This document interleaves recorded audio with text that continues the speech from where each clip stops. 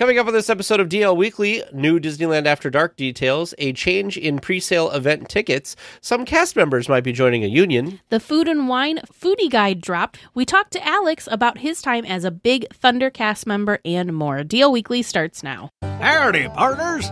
For your safety, remain seated with your hands, arms, feet, and legs inside the podcast. And be sure to watch your ears. If any of you folks are wearing hats or glasses, best remove them, because Tag and Teresa have the wildest ride in the wilderness. Well, hello and welcome to this episode of DL Weekly for the week of February 21st, 2024. I'm Tag Bushman. And I'm Teresa Urban. We would like to thank everyone who supports the show. This week, we would like to give a special shout out to Heather G. and Christy S. for both becoming official weekly tiers. A special thank you also to Brandon S. and Mark T. for your continued support. If you would like to help support the show to make sure that we can keep bringing you the latest news and information, discussion, and interviews about Disneyland, head on over to dlweekly.net/support. Now let's get to the news.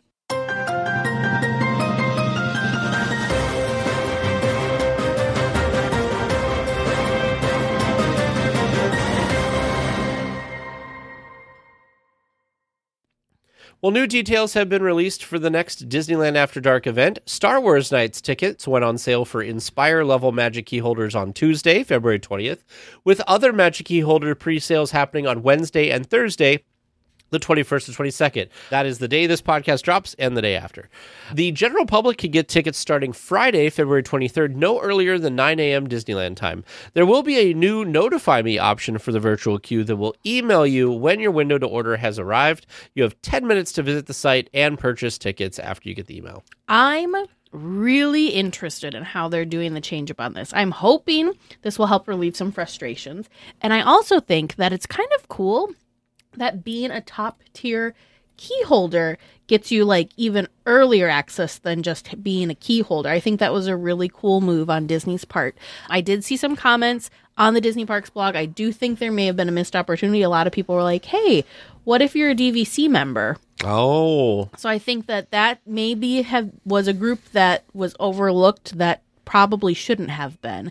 But I do think it's interesting that it's almost like we were talking about this because you're going on a Disney cruise later this year. And we were talking about how it's kind of like a graduated window opening system for, you know, if you've cruised your first time versus your 100th time.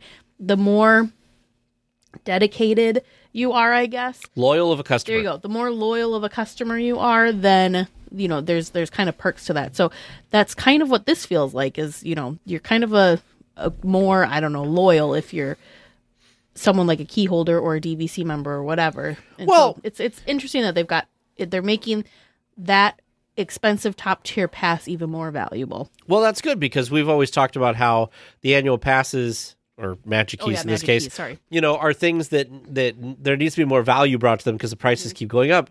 This is something that there actually is a value to that literally costs Disney nothing. Well, and just think these people don't have to have that headache because there's going to be far less of the top tier keys trying to get in at the same time versus all of the Magic Key holders trying to get at the same time versus everyone, general public key holders alike, trying to get at the same time. So I think in the long run, this feels like it's going to benefit everyone, whether you're the top key holder, you're not a key holder at all. I feel like it's going to be less people trying to access the queue at the exact same time. Sure. I do feel how people could be nervous about, oh, well, I don't have a key.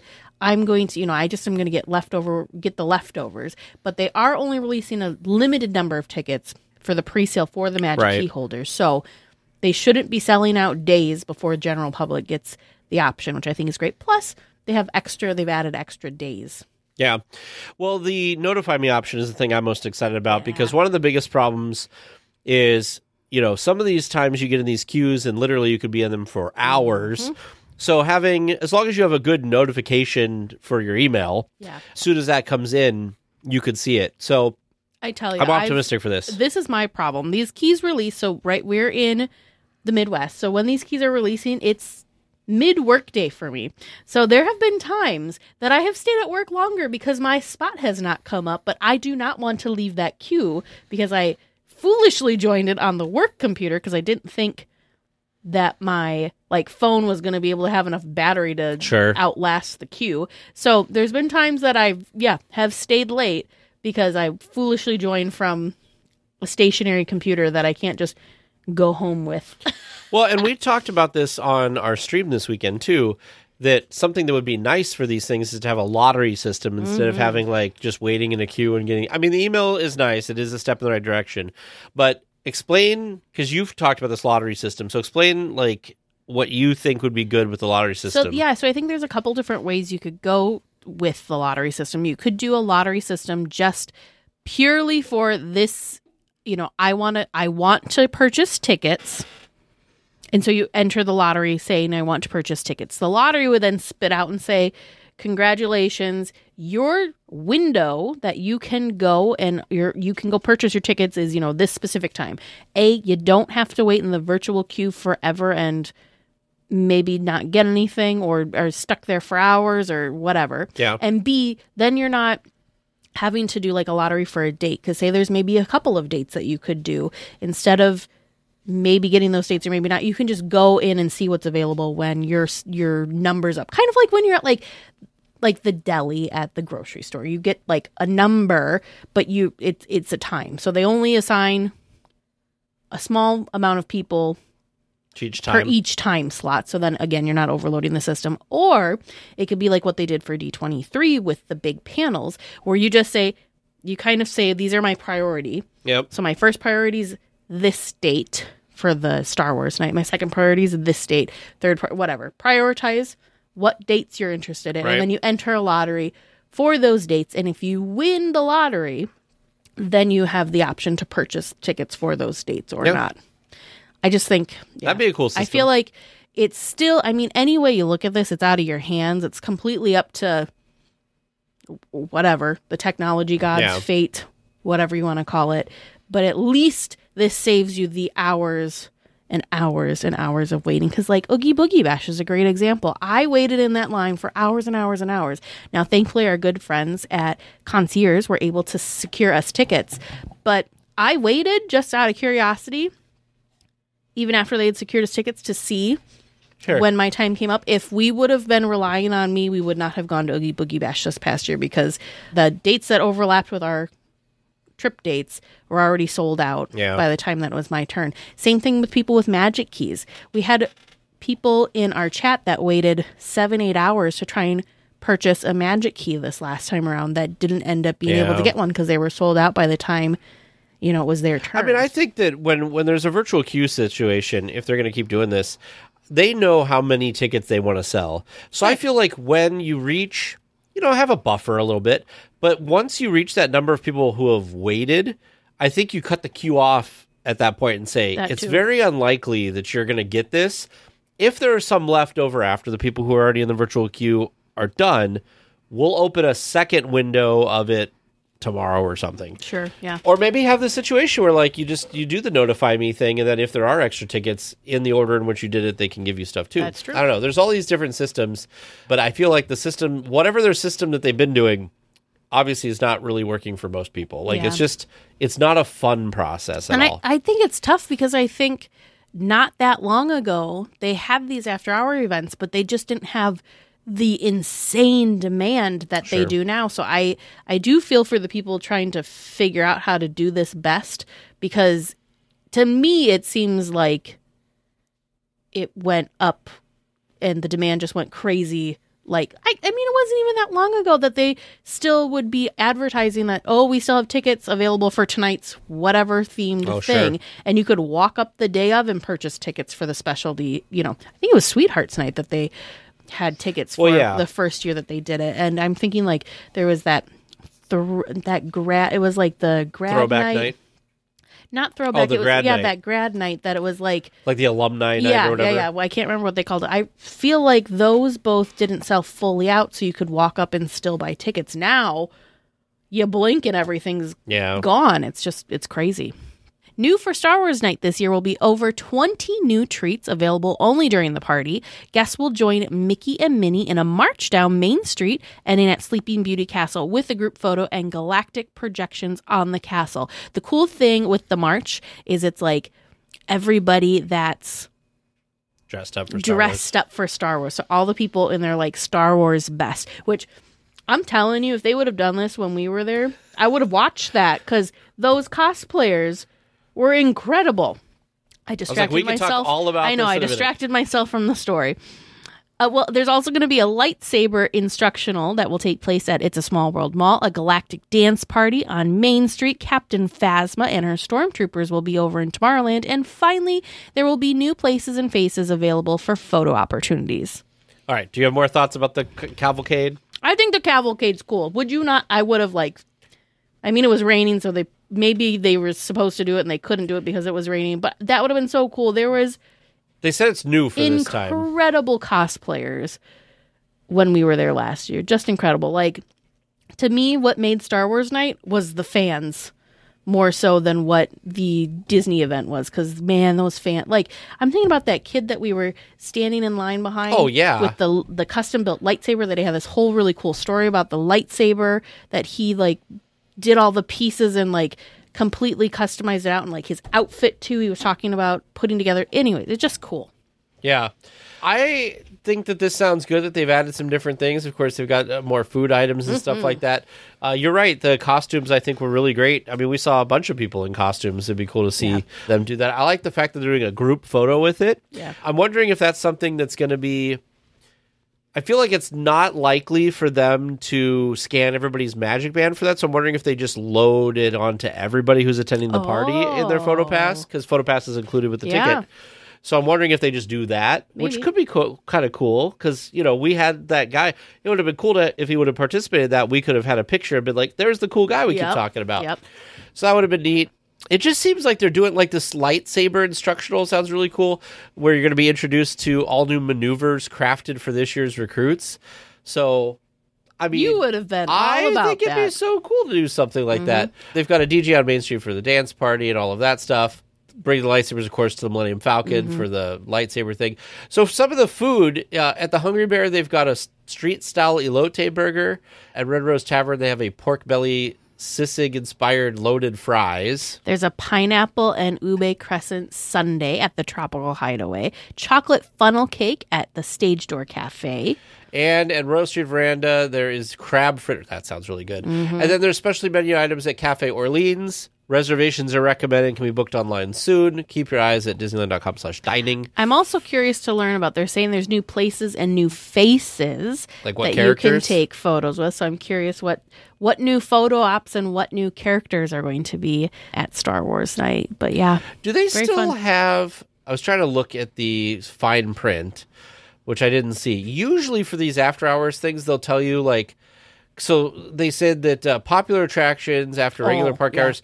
Well, I remember every time they've been like, well, Rise of the Resistance won't be. So I was curious because they didn't say that this time. So I'm like, and usually they say like in the like fine print, but I don't see the fine print this time for that one. So hopefully. Interesting. I feel like it's a missed opportunity to not have Rise of the Resistance open for Star Wars Night. Right? But I get it. It's a very technical attraction. It takes a while for it to, for them to shut it down for the night. So, I mean, I understand, but come on, how cool.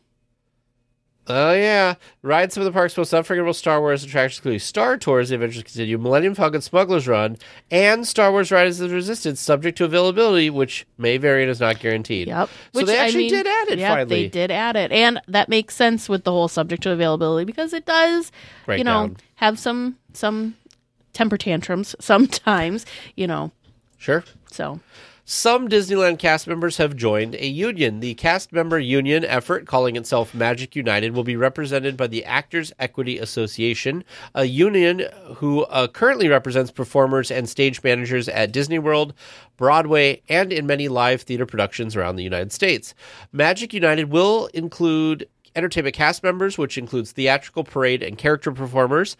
Hosts, leads, and trainers that support the entertainment department are included as well. 1,700 cast members are eligible to join. Okay, I need to say this and get it out of the way before we talk about all the positive. This was mind-boggling to me how the entertainment cast members were not represented by a union. They are some of the hardest working. They have the toughest physical. I mean, the physical demands, the stuff that they have to put up with, guest interaction sometimes. Because, right, characters can't break character even if a guest is not being very nice. We'll just leave it at that. But I'm just thinking about parade performers. We had someone on a while back talking about the demands of the parades and how it was something like the pay made no sense to me, because if they weren't out performing during the parade, but they had to still be there because there were 2 parades, they only actually got paid for parade time, not necessarily time that they had to be there. It was just, the whole thing was weird. And so I'm just, I don't know. This is long overdue. So congratulations to all of the entertainment cast members that this affects. I'm very, very excited. Well, it's not a done deal yet, because I'm still excited. The majority of those 1,700 cast members have to sign it, and then the union will ask Disney to recognize it. Sure. And then if Disney does not voluntarily recognize it, Actors Equity representatives will follow a petition process established by the National Labor Relations Board, et cetera, et cetera. So, but I'm with you. Long overdue. What I don't understand with our parade cast member friends and things like people that work on airplanes and stuff, I don't understand, how is it legal to be required to be somewhere for work and not get paid for it? Because flight attendants, they only get paid when they're in the air. Well, there's a ton of work that you do that's not in the air. So what is up with that? Yeah. How is that legal? Because for you or me, our places we've been employed, they always tell us, if you are here doing work, you must be on the clock. Remember, there was a place we used to work for, retail, that if we were walking to break and somebody stopped us and we helped them, we had to note that time. Yep, we had to, then our break restarted, kind of thing. Yeah. So I don't know how this works in these other industries. I don't know. It's just wild to me, but I'm very excited, because think of the people at Avengers Campus doing all the crazy stunts and all that. Good for them. I really hope that this pans out and Me too. Goes through and all that, because like I said, this feels so long overdue. I think I just was naive and assumed that they were protected by a union this whole time. But yeah, so that was pretty surprising. Yeah. Well, there's been a lot of construction going on around the resort recently. There's some attractions that are coming back soon, though. The Astra Orbiter is being reassembled for a March 15th reopening. The Mark Twain is finally wrapping up its extensive refurbishment and should be transporting guests as soon as this weekend. And last but certainly not least, Grizzly River Run will return just in time for the Food and Wine Festival on March 1st. Hang on, pause. We haven't talked about this. You want to know what else is returning for March 1st for the Food and Wine Festival? Soarin' over California. Oh, yeah. I mean, it is the superior version of the Soarin' attraction. So the Mark Twain, I want to talk about the Mark Twain. So we have seen our friend David over at Fresh Baked does a lot of videos about this, lots of photos from MiceChat and everything. I think it was not under refurbishment when we were there, or was it? I think it was. It was. It's been for a while. Oh, yeah, December. Yeah. What I have gathered from this refurbishment is they basically stripped it down. They did the whole thing. It's almost a complete rebuild, it feels like. Yeah. We talk all the time about how we had there was that auction and there was things there, and we're like, you mean it's not the same thing? Yeah. The Mark Twain that you board when this reopens will mostly not be the Mark Twain that we've ridden before. Right. It looks amazing, though. It does. So many people have said they have not seen it look this good ever. I mean, it is blindingly bright white. It looks so crisp, so clean. I mean, look at the paddle. Have you ever seen the paddle on the boat? No. Look like I mean, you could eat off that thing. maybe not. Maybe don't do that. But I mean, yeah, I know we're not going to be there right away. We're going to be there mid-April. I'm genuinely really excited to see this in person, because the photos look, I mean, in the photos, it's still partially under wraps, but it looks stunning. It does look stunning. I'm very excited. They've replaced every light bulb and just everything. Mm-hmm. It's just, amazing. They redid the gold on the stacks. Yep. Yeah. Shocker. Those have been gold for a while. You didn't know, because there was so much soot, soot buildup that was on them. But the last time they are I remember seeing them look like this was they got repainted for the 50th anniversary. and there was like a 50th logo that they put up in between the things, so that was the thing.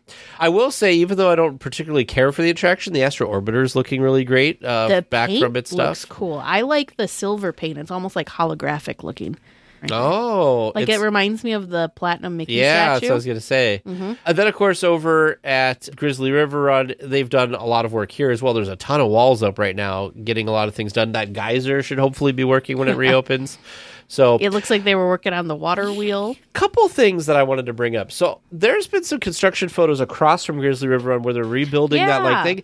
I'm wondering, are they bringing back... They had that full body dryer that people liked, and that it was there and gone. Maybe. I'm wondering if there was structural issues or something. Maybe they're trying to reinforce it, and they're going to have this, because I think that's needed. People seem to like it. We could have used it that one trip around especially now that they're fixing the now that the geyser is back. Of course, Tiana's is coming along. Lots of stuff going on there.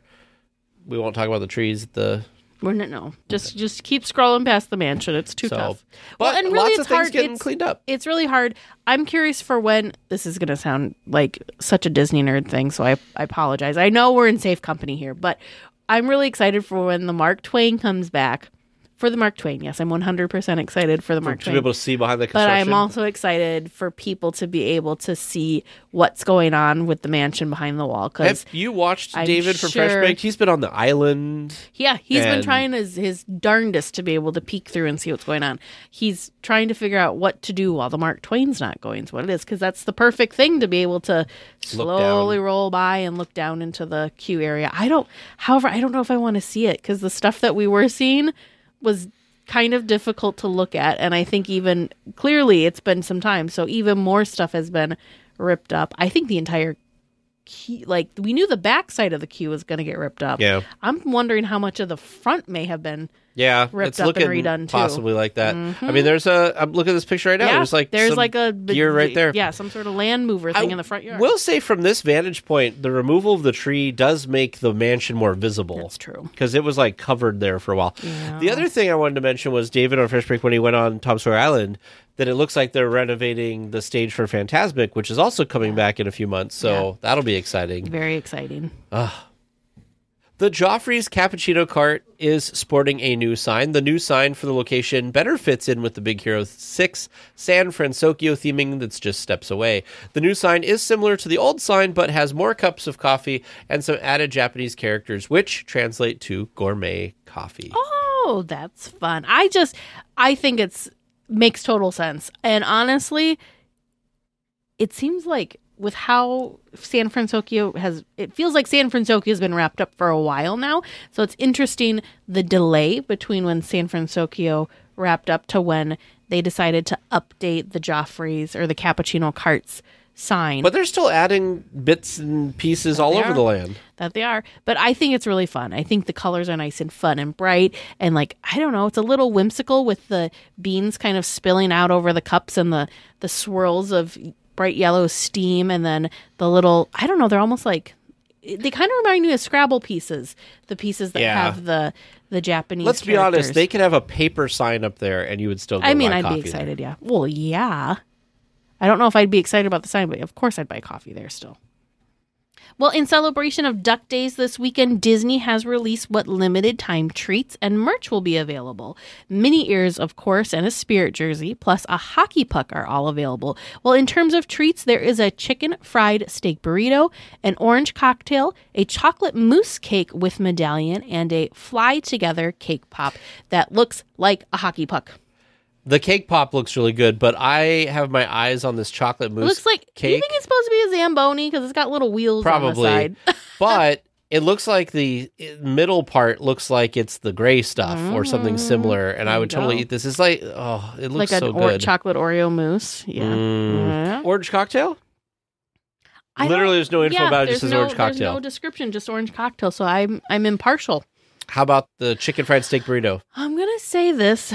It might get a little... It does not look appetizing. The photo does not look appetizing to me at all. I might eat it. Yeah. No, it does not look like it's up my... Okay. Up my Better alley. question. Ears. The ears are cute. If I was a hockey fan, 100% I would get those ears. You were going to laugh at because me. the ears themselves look like pucks. There's a nice emerald green bow with crossed sticks. You're going to laugh Very at me. Good. I looked at this when I was writing this. Like, I looked at this ears like probably 6 or 7 times. I just noticed before you said it that these were hockey sticks. I could forgive you if you didn't realize that the ears themselves were pucks because they're just circle. You know, it's a circle, so I could understand that. But the hockey sticks? My eyes were drawn to the emblem that says "Fly Together" in the middle. I don't know why. That's the only thing I happen to notice.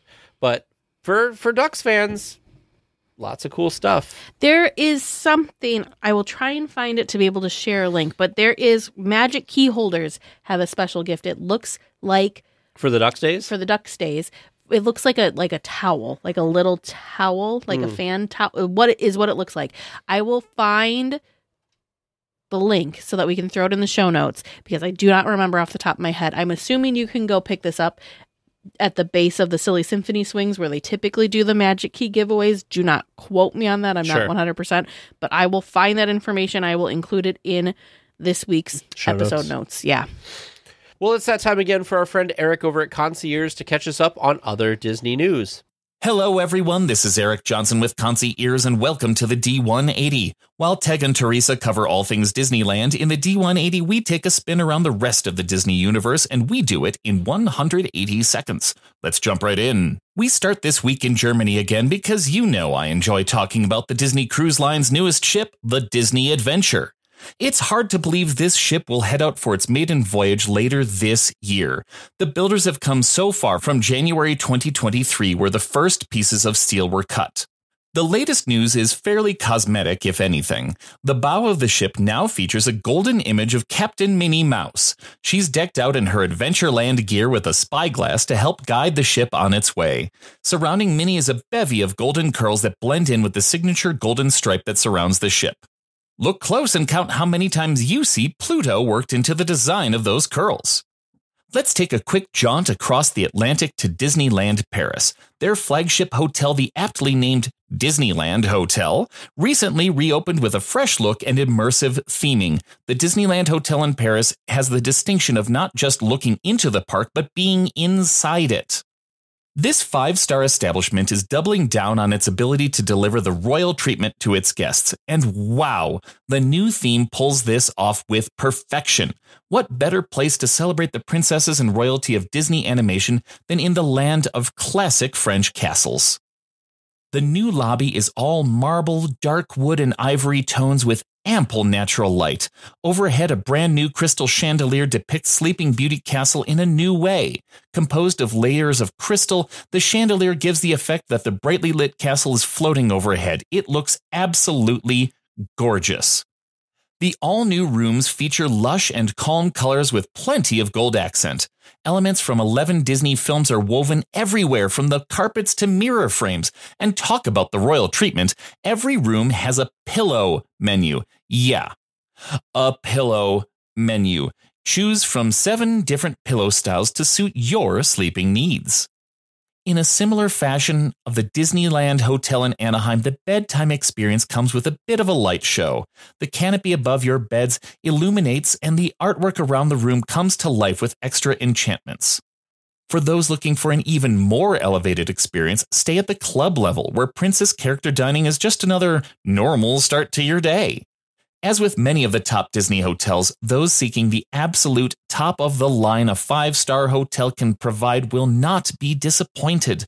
The signature suites at the Paris Disneyland Hotel are themed around Sleeping Beauty, Cinderella, Anna and Elsa, Rapunzel, Belle, and even a princely Beast suite. These places look like something out of a period film with amenities you can only dream of. Traveling to Paris isn't as hard as you might think. Reach out to our expert concierge planners and they will help you set up the Disneyland Paris trip of your dreams. From travel to rooms at any of the resort's 7 hotels to stroller and scooter rentals, we can arrange anything you need. I hope you enjoyed our quick spin around the rest of the Disney universe. If you would like to learn more about these Disney adventures or just have a few questions, please come on over. Visit the social media and websites of both DLWeekly and us, their official travel planners concierge. We look forward to planning something special for you and yours. I'm Eric Johnson, and this has been your D180. Thanks, Eric. I, up, down, touch the ground. I think of things to chew, like honey and milk and chocolate. With a hefty, happy appetite, I'm a hefty, happy poo. A rumbly in my tumbly means it's time for snacks. Well, this week for Snack Chat, we are trying to limit ourselves. If you want to hear our full breakdown and review of the new foodie guide for Food and Wine Fest, please visit our YouTube page. We just hosted a public live stream this past Sunday, and we went through this, and Tag got really excited. I think we even are sharing our screen and scrolling through so you can look at all the delicious photos along with us. So because we kind of went through everything in depth, and we knew we had a very awesome, very lengthy, which is also awesome, interview lined up for you, we didn't want to spend too much time going over every single item with you again. However, so Teresa wanted me to pull out good things, and I have he has a dozen good list anyway. So we're going to go through them because a lot of them, thankfully, are on both of our lists. So starting at the California Craft Brews booth, I am really excited. The s'mores tart. The s'mores caramel tart has caught my eye. It is a graham cracker tart shell filled with caramel and chocolate ganache topped with a toasted marshmallow. That's on my list too. Is like a must try for me. The cheeseburger bao with Thousand Island dressing, grilled onions, pickle, and tomato relish sounds really good because I like bao buns anyway, and I think the idea of having a Thousand Island, I don't know, there's a lot of things that sound interesting. That's also at California Craft Brews. Did you have anything from Cluckadoodle Moo? Cluckadoodle Moo, of course I do, because they have a kiwi apple lemonade, which is Minute Maid lemonade, apple juice, and kiwi with Granny Smith apple syrups garnished with a purple orchid. It is non-alcoholic. I think I'm going to try this. It looks so good. This might be one of those ones that we get one, and then we both get one. We need two because it's amazing. Yeah, I want to try it so bad. Test Kitchen drink, that coffee drink. Oh, the cookies and cream cold brew. Sure. Was there? Were you didn't want to pick the pizza wings? No, I'm very confused about the cheese pizza flavored wings. I look forward to seeing other people's. We're going when we're there. It's literally the last weekend of Food and Wine Fest, so we will be able to see what everybody else has thought about the food. To narrow our list down. To know, because I'm just real confused about the cheese flavored wings. Can you talk about the pizza flavored delish item, because you are definitely going to eat it where I might only have a bite. Oh, sure. So but it's on my list. So over at Delish, there's actually two things that I'm curious about. I'm excited about the olive oil cake, which is glazed with lemon curd, topped with vanilla bean chantilly, and finished with fresh candied lemons, strawberry crunch, and a lemon lime jelly. So I put that on the list. I'm not a lemon fan. It looks beautiful, but it looks so good. It looks really good. So I want to try it. I'm also going to get the Huckleberry Citrus Cooler because it's another flavored beverage. But it's Gold Peak black tea, huckleberry and agave syrups, grapefruit soda, and lemon and orange juices garnished with an orange wedge. Are we literally just going to be moseying around the park and just eating all day? Okay. 100%. At Earth Eats, I've got two things listed here. Before we even go, I need to point out how exciting it is that there is a plant-based booth this year for the festival, Earth Eats. All right. The two things I put down were the Impossible Chicken Parm Bites with tomato and cheese sauces and grated Parmesan, and also the Impossible Beef Stroganoff, which are egg noodles tossed in a mushroom cream sauce with Impossible Beef and sour cream. Yum. You have tried the impossible things. I have tried your impossible things, and I have never been let down when you've been like, try this. In fact, But I've never had Impossible Chicken, so that'll be interesting. I have, not Impossible brand, but I have faux chicken in my freezer right now. Oh. We could remedy this for you real quick. No, we'll just wait till the chicken parm bites.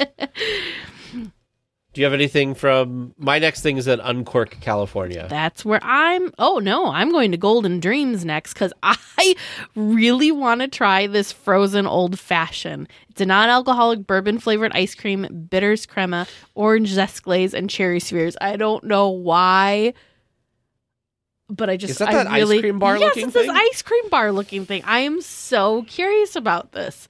So yeah, I on my am list. curious to see people's reviews of these things. All right, are you down to Uncorked and yet? then, Not yet? Of course, There's a fig matcha latte that I kind of want to try too. It's matcha, soy milk, and coconut and simple syrup, topped with a fig oat sweet cream, garnished with matcha, like the powder. Uncorked? Are you done uncorked I'm yet? done. Oh. LA style. There's a lot of things going down the list before me, there probably. Is. LA style, I am curious to try the Baja style fish taco. It is plant-based with cabbage slaw, cilantro, lime crema, and pico. So wait a second. The fish taco, it's a plant-based fish is plant-based? Yeah. So not only will I try the chicken, but I'll try plant-based fish. Ooh, that's interesting. Yeah. Yeah. Wow, apparently there was a lot before I got down to my next thing. My next thing in Uncorked, California is the raspberry almond cake, which is an almond cake with raspberry mousse and fresh raspberries. It looks really good. It's in the photo. It does look good. Sadly, it looks like it's kind of the picture. Maybe the picture is misleading. It looks like it's a small portion. Well, yeah, all of them. So I'm hoping it's not like too small. The Boardwalk Pizza and Pasta, I put down the no-bake peanut butter salted pretzel cheesecake with a cookies and cream crust topped with chocolate-coated salted pretzels and chocolate ganache. If you want to talk about small portions, that looks like it's going to be a small portion, if you look at the photo. Oh, yeah. Yeah. Well, over at the Cappuccino Cart, I'm very excited to try the honeydew milk tea with coconut lychee jelly topped with a creamy citrus foam. Oh, yum. All of these drinks. You're not going to have every enough room time for all these I drinks. I just love all the drinks. They're so good. What happens if you find something you really truly love and want a second one, but you don't have enough room? I can't tag. I have to limit myself. Because like you said, there's only so much room in the stomach. I am very excited for the Clarabelle's hand-scooped ice cream. There's a butter cake a la mode with butter cake topped with vanilla ice cream, strawberries, and whipped cream. I love a good strawberry shortcake, and this just adds ice cream to it, so I'm very excited for that. There you go. And then over at Cocina Cucamonga, strawberry horchata, house-made rice and cinnamon beverage with strawberries. Isn't there a ton of horchata there this time? Oh, no, this is the first horchata. No, but I'm saying, isn't there a bunch of horchatas there? Like, at that location? Because, see, there's the strawberry horchata. That one's with rum. It's a strawberry horchata and then the strawberry horchata with rum. Same thing, just boozy and non-boozy. At Lamplight Lounge, the strawberry likey short cake donuts, which are likey glazed donuts with strawberry shortcake crumbles and served with vanilla bean ice cream and likey dip. Sounds really great. And I think that's about I got two more. Oh, of course you do. Sonoma Terrace, the charcuterie flatbread, chef's selection of deli and cured meats, mozzarella, caramelized onions, and chopped with pepperoni, served with pepperoni dip. This looks like a flop over from Toontown, but like a charcuterie board. Like a fancy flop over. It looks good. And finally, churros at Hollywoodland, the cannoli churro. A churro rolled in cinnamon sugar, topped with cannoli cream, chocolate chips, and puff pastry. Did you skip? I thought you had one of the... I did. So at the Paradise Garden Grill, there is a pineapple melon cocktail. So it's melon liqueur, pineapple juice, and a splash of citrus. That looks really, really delicious. It looks like neon green. Yes, it does. Yes, it does. Wasn't there a churro you were excited about that wasn't just the cannoli one? I was also interested in trying the butterscotch banana churro, which is over at Willie's Churro. It's a churro rolled in banana sugar, topped with butterscotch icing and butterscotch drops with banana chips crumbled on top. That might be good, because my concern, I didn't read the description. My concern with that is sometimes when you get stuff that's banana, it's like banana is really a strong flavor a lot of times. But this just has banana chip crumble, so it sounds like it maybe is rolled in banana sugar. But maybe it's like, okay, so the banana chip crumble is maybe like dehydrated pieces of banana. Yeah. That might be good. That's exactly what it is. It's really banana. Great. You can see them in the photo there. Yeah, they're just smaller banana chips. But the banana sugar I'm worried about, because that might have that like, you know how banana has that like fake banana flavor? But see, I like the fake banana flavor. I am one of the people that really enjoys banana runts. Okay, you're that person. I don't know if I would like a banana runt flavor on a churro necessarily. I think a more natural banana flavor on the churro could work really, really well. You know what sounds really good right now? A churro. So on the Facebook group for the cruise I'm going on, for the Disney cruise, the one thing that people were saying are like, what are must-eat things on the ship? And people are obsessed with these churro Mickey-shaped waffles. Yes, I've heard of these. You didn't have it? I did not try them. I didn't notice them. We only did the... But they're not every morning. They're like only some mornings. Yeah, we did the breakfast buffet, I think, only 1 or 2 of the And it mornings. wasn't And we on did those the days. like seated breakfast the other mornings, like the restaurant breakfast. So I learned about the Churro Mickey waffles after the cruise. Well, Missed opportunity. there you go. Well, you better book another Disney cruise or 2 to get on there and do that. just to experience the churro waffles. Well, if you could get 10% off of your support of the podcast and only have to pay once a year instead of monthly, would that be enough to make the final push to become an official weekly tier and get some great perks as well? Well, if so, we're offering just that. Head on over to DLWeekly.net/support to sign up, or you can convert your existing support to the annual level as well.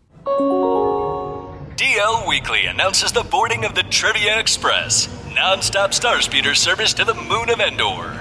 All passengers, please prepare for immediate boarding. Hello and welcome to Trivia Land. I am glad you are back, even though you keep on going to SnackChat before you come here. I mean, it's pretty delicious over there, so... We have so many things to talk about. It feels like... Is it just me, or are there more foodie guides lately? I don't know if there actually is or just feels like there is. It just feels like there is. It does. You're Well, I just- mean, it's also the start of the year, so we just had Lunar New Year plus the Celebrate Soulfully plus now Food and Wine Fest. Okay, So I just feel like there's been a lot packed. And prior to that, then we had the holidays, Festival of the Holidays, and the holiday time one. So James, where you and Vern, what are you bringing to Trivia Land? I don't know. I'm waiting for our fun festivals. I will say that I do think that we get the most positive feedback about trivia. Like when people write in, they usually specifically call out trivia as something that they enjoy about the podcast. We're just something fun and interactive. It's our banter back and forth and trivia are like the two big things. Yeah, I'm trying to decide if it's like you two struggling that they really enjoy or... could be. I think they enjoy learning new things about the park, even whether we know them or not. There you go. At least... Well, enough talk about like rubbing my ego. Let's see if we can bruise yours with our 4 trivia questions this week. Wow. Playing the part of Vern this week is James, who's going to hit us with the hard trivia I questions. think you'll do okay this week. They're You all know, my every time- questions, so you Okay. only have me to blame. Okay. So, Are they costume-related questions? Because we don't do Just, very good on this. you know what? Let's just get to it. He'll You'll have to tell wait us. and see. Yeah. Your first question. What 3D film was the first to play at the Magic Eye Theater in Tomorrowland? Oh, I think that was Captain Captain EO. EO. Captain EO, not Captain EO. Oh, yeah. It's just the way you enunciated that. I'm like, that doesn't sound I'm like, right. what are you talking about? Oh, yeah. It's Captain EO, Yeah, I not know. EO. Yeah. I know. I'm like, as soon as you said it, I'm like, oh, yeah. Because afterwards they did... You know what's funny? I, for the longest time, wanted them to bring Honey, I Shrunk the Audience from Disney World. And then when they did, and I like experienced it like 8 times, I was like, okay, that's good.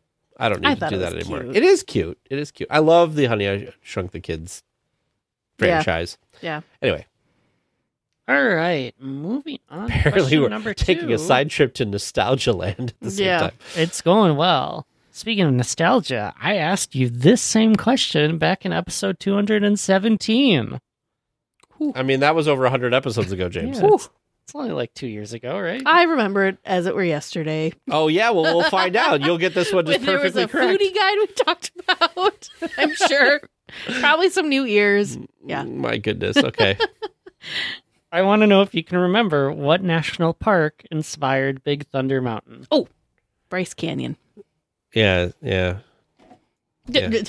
Yeah. Well, because what listen to happens that is I was confidence. watching, I remember watching the behind the attraction about Big Thunder, and they talked about how each of the Big Thunders around the world are themed off of different areas, but Bryce Canyon, I believe, was the one for Big Thunder Mountain in Disneyland. I have not been yet, but You're going to laugh. Prior Where to- is Bryce Canyon? prior to Disney, my Disneyland love, this was separate, and now I like extra have to go. But like that's a thing. So I have a Disney bucket list, but I also want to visit all of the national parks, and I feel like this is kind of like a double, right? Because it's a national park plus it's a national park with kind of like a Disney connection. You know who would Bryce- love you? Our grandma. Our grandma always says, why do you keep going to Disney? Why don't you go visit the national parks? Bryce Canyon National Park is in Utah. Utah. Where in Utah? Like in relation to Bryce Canyon City. Thank you. Thank you. Where's Salt Lake from? I'm going.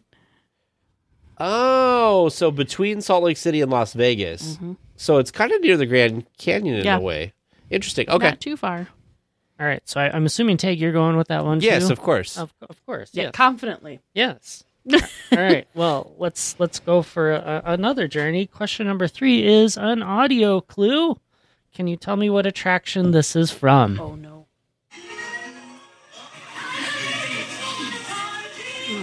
Oh, this is from Alice in Wonderland. That's impressive that you got that playing on your phone when that's also where you're doing the trivia from. I am making magic happen over here. Yeah. The magic of Trivia Land. I was like, I may as well be an Imagineer at this rate. It is a magical place, that Trivia Land. Mm-hmm. Are you both ready for your last question? Yes. All right. Tag, you asked if there was going to be a costume question. Oh, Lord. There's a costume question. Just for you, Tag. Just for you. He's like, I went and found one that I had laying around because had to go and that. Change it out to make sure that it fits in for you. No, I had this ready for you. Okay. You just read my mind. All right. This playful costume features a short sleeve shirt with a horizontal color block design, featuring bright yellow on the torso, red on the sleeve edge, and a pair of blues are involved as well. They're also wearing a red cap. Completing the outfit are dark blue, maybe black pants. I don't remember exactly. They seem to be a pretty standard fit, and some comfy black shoes. Is this the El Capitan? I feel... Maybe not. Like, I feel like it's Mickey and Minnie's Runaway Railway, kind of. Is there... I'm sorry, James. But there's is there stripes a on those, different way you could describe the shirt? Because I'm having a hard time visualizing. You're using words that make sense to me, but for some reason my brain is not interpreting them correctly. Sure. So short sleeve shirt. Yeah. You got that? Red on the edge of the sleeves. Red on the edge of the trim. sleeves. Yep. Okay. And then there's like a couple of blocks that are shades of blue that are kind of on the shirt. When you say design. blocks, are you talking like a checkered board? No, not that much. It's more like, it's not like a stripe in the way that you imagine, but it kind of takes up a similar amount of space in the stripe. Not necessarily horizontal, though.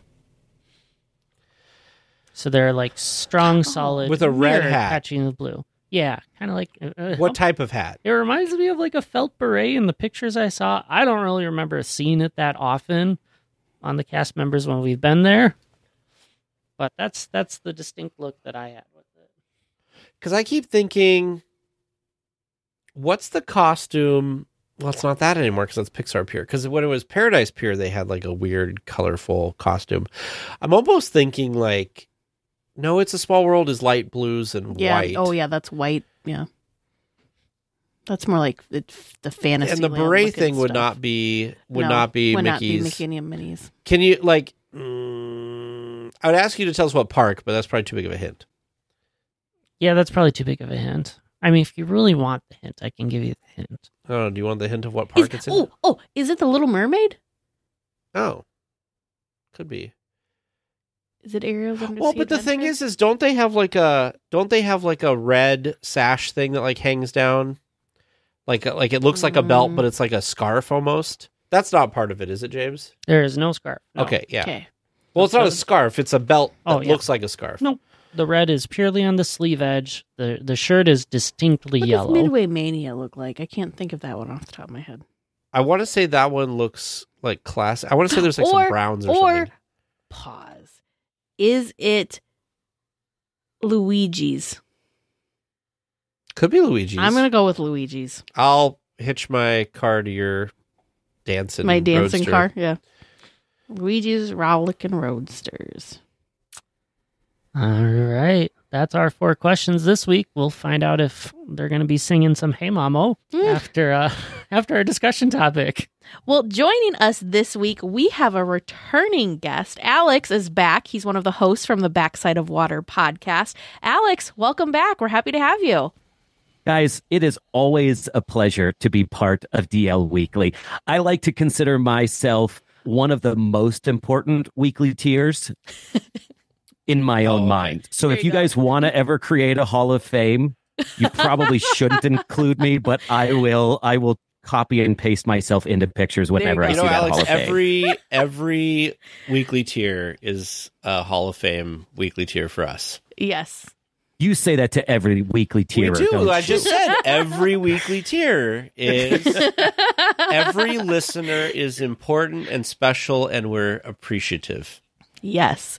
Well, Alex, since you joined us back on episodes 274 and 275 to talk about your time in the jungle, for those of you that may have listened to those, we kind of cut off right before we realized Alex also had spent some time in the mountains, I guess we'll say. Yeah, I was a miner. You spent some time in Frontierland. So let's just jump on in and talk about the transition from the jungle to the I told Teresa just before you get started, I told Teresa, I was like, what are we talking to Alex about? And she goes, his time working in Big Thunder. And I said, oh, I'm going to have lots of questions. Well, hopefully I can answer them. Hopefully, because the Big Thunder is interesting in it's an extremely high volume, high safety attraction. And so when it comes to who is able to operate that attraction, it's a very specific echelon of cast member. And for a time, it was actually transferred back over to Fantasyland. Really? Fantasyland, yeah. So when I was there, we'll rewind, and I was there starting in 2007. And during that time, it was Adventure Frontierland attractions. But with Adventure Frontierland, that also included Main Street. So it was Adventure Frontier and Main Street.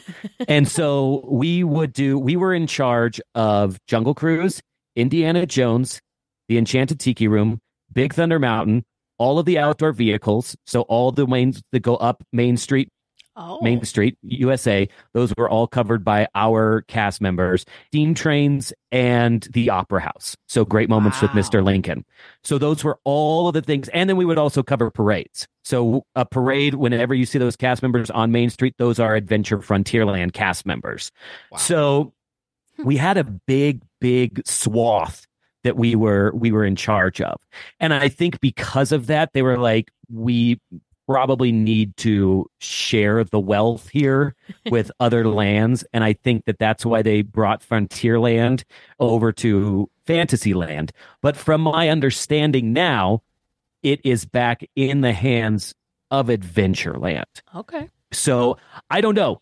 Maybe one of your listeners has a little bit more insight into it. But when I was there, that's exactly the way that it works. And the way that Big Thunder Mountain worked is it was what was called a cross-train only attraction. And that means that it's an attraction that somebody who is new to the park can't just come in and automatically be trained to work on Big Thunder Mountain. So there's actually a hierarchy when it comes to how you train on a Disney attraction. And there's new hire attractions, which are, at least in that area, there was Jungle Cruise and Indiana Jones. So anybody who was new who came into the park would either be, if they were in Adventure Frontier, they were just shoved into Jungle Cruise or Indiana Jones. And I think we even talked about this on the episode that I was on. I was so stoked that I was shoved into Jungle Cruise instead of Indiana Jones. And as a result of getting into an attraction that is a new hire attraction, Disney management is essentially kind of using that as an interview process to see if you are the kind of material that's able to be put into the big leagues, which is kind of what Big Thunder Mountain was. And the reason why Big Thunder Mountain was considered a more volatile ride is because in just around that period, a few years previously, there was the massive tragedy that happened on Big Thunder Mountain. Yeah. And as a result, there was a lot of pressure on Big Thunder Mountain as an attraction. And with that, safety was insanely obsessed about on that attraction.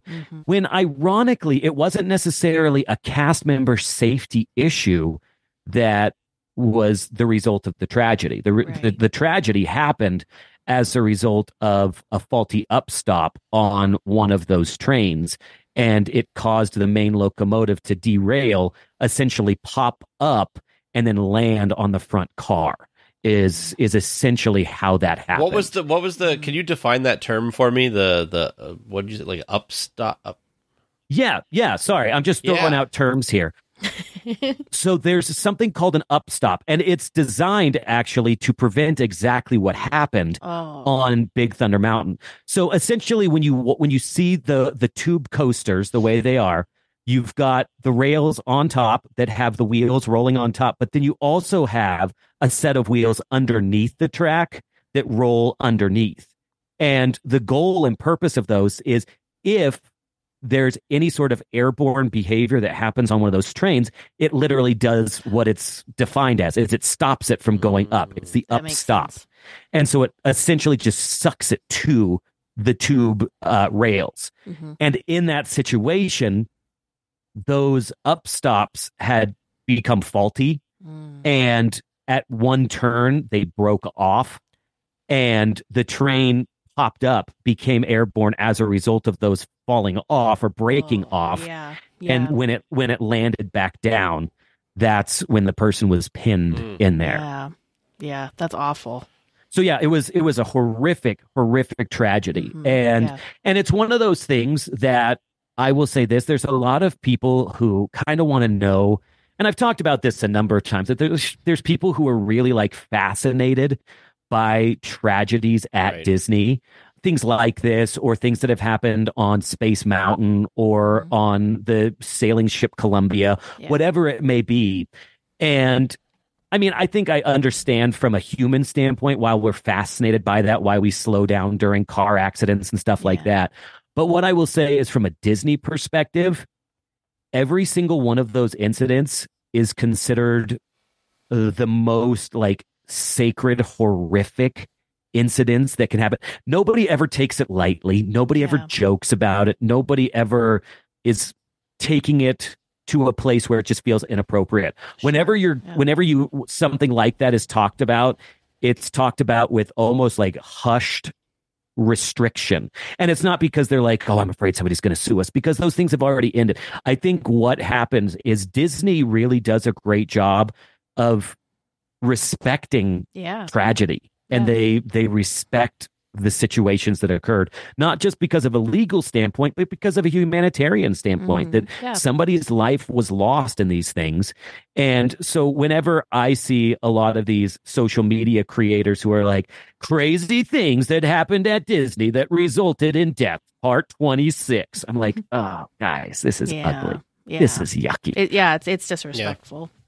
But with that, there's a lot of weight on Big Thunder Mountain that comes because of that tragedy that happened in the early 2000s. And so that kind of sets the tone for the way that Big Thunder is referenced as a new hire cast member. When you hear people going to Big Thunder, one, you're like, holy crap, that's a lot of responsibility. And two, you're like, that person is kind of going somewhere because they've been brought up from the lowers and now they're going into the uppers, if you will. Well, I don't know. Maybe that's not the best term. Into like a better place, but maybe that's not a good term either. Anyway, don't worry, they're in a better place now. Big Thunder. Usually what happens is there is a period of time where you are on what's called probation, which it sounds like a bad thing, but it's really neutral. It's a neutral experience that everybody goes through, that you have a 90-day probationary period. And within that 90 days, you're not able to move from your attraction. You just have to basically show your muster on your attraction for that period of time. So I remember I was on about day 75, day 80 of my probationary period, and I had a manager and one of my leads pull me back into the area behind the Bengal barbecue. And they were like, hey, we wanted to talk to you. And I was like, oh, gosh, what does this mean? And they were like, we want you to come over to Big Thunder. And my lead knew that I bled jungle water, that's like all I wanted to do was be on the Jungle Cruise. Yeah. And so I was like, guys, you know that my heart is on the Jungle Cruise. I do everything to be on the Jungle Cruise. And they were like, we get that. That makes total sense. But keep in mind, if you ever want to become a trainer on the Jungle Cruise, you're going to have to go to Big Thunder. Like, that's the way that this works. And I was like, oh. It'd be a shame if your future as a trainer. You tricked me. Exactly. Just when I think I'm out and they pull me back in. So to me, that was a no-brainer.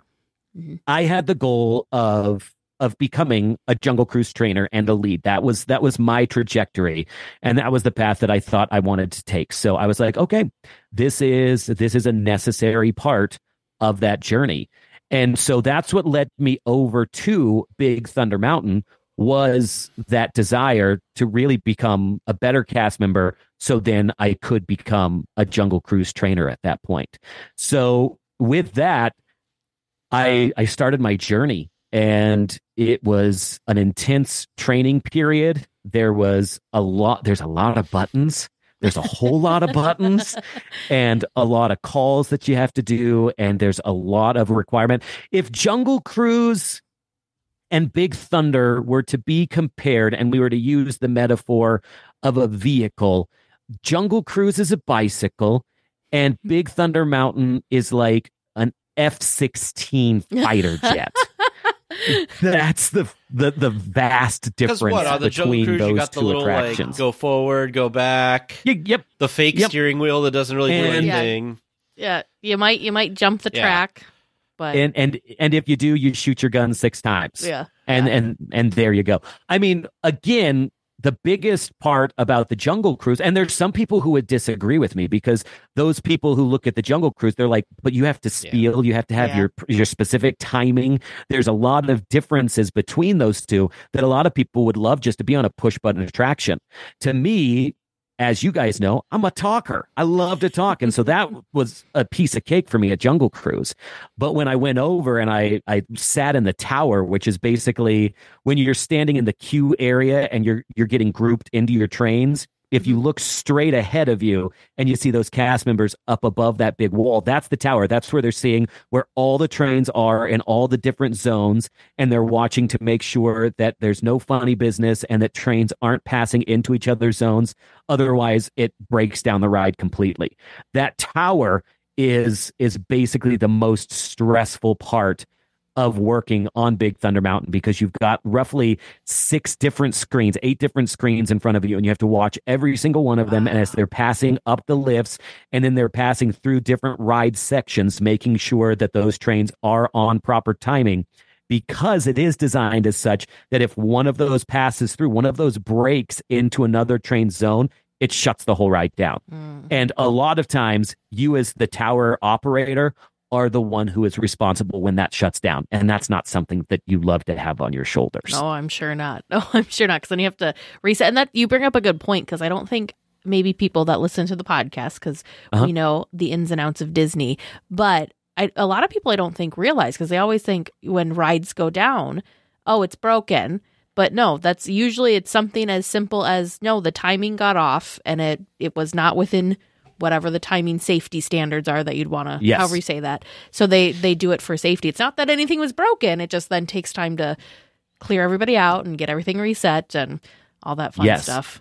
Well, and that's the thing is if any listeners out there have any questions about Disneyland safety, I would dispel that in a heartbeat. Oh, yeah. There is no place that is more focused on safety than Disney. Period. Period. Full stop.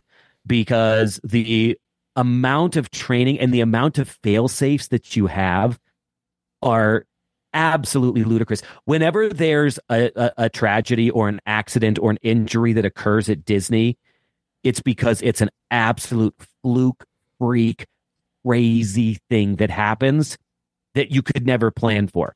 It's like somebody getting hit by debris that fell out of an airplane toilet. It's like, you can't plan for those types of things. That's the level of safety that Disney puts out there. And so whenever people ever worry or question about the safety standards of a Disney park, I think that there's a significantly bigger risk with you walking out your front door, getting into your car and driving to work than ever going on something like Big Thunder Mountain or Space Mountain or Mission Breakout, whatever you have. Well, I think out there. Based off the story, the history of the attraction and the tragedy that you spoke about, I always try to tell people when a tragedy happens somewhere, wherever that tragedy happens, if it's an attraction, or we joked because one of the cruise ships we went on a long time ago was one of the ones that like the engine had caught fire a few years before. I'm like, that engine's never going to catch fire again. I'm like, that ship is probably the safest ship in their fleet to be on, because they're like, we can't have the same ship catch fire again.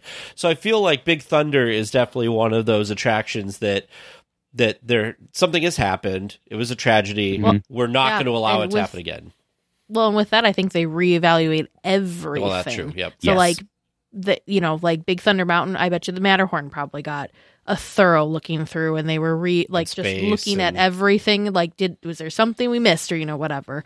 But it makes total sense. That something like Big Thunder is not a brand new hire type attraction. It makes a lot of sense that there's kind of levels, I guess, because you're right, safety concerns, and just how do you do under pressure? Because are you like, how many people? I couldn't do it. I could not sit there and look at multiple screens and know if the timing was correct or not correct, and know when I needed to hit the like emergency stop button, or when it was, all that. Yeah. Even watching when you get on Alice, that's arguably a much safer attraction than Big Thunder Mountain or any of the big like roller coasters. But I've even watched that, the kind of the stress that you as a cast member can feel trying to, again, with the timing and making sure everything's doing what they need to do. You got to make sure people get in, get out, all that fun stuff, and doing so safely without kind of having a domino effect of all the little caterpillars there. And that's it's interesting that you bring up the Alice attraction, because the Alice attraction is one of those that was notoriously dinged by OSHA. When there was an OSHA employee coming through the park, when they were doing their inspections, they weren't even inspecting Alice, but they walked by and they were like, hey, up on the leaves and flowers, I don't see any handrails up there. So if there was ever a time that somebody broke down up on those leaves, how do you get them up? And they're like, we help them balance, I guess.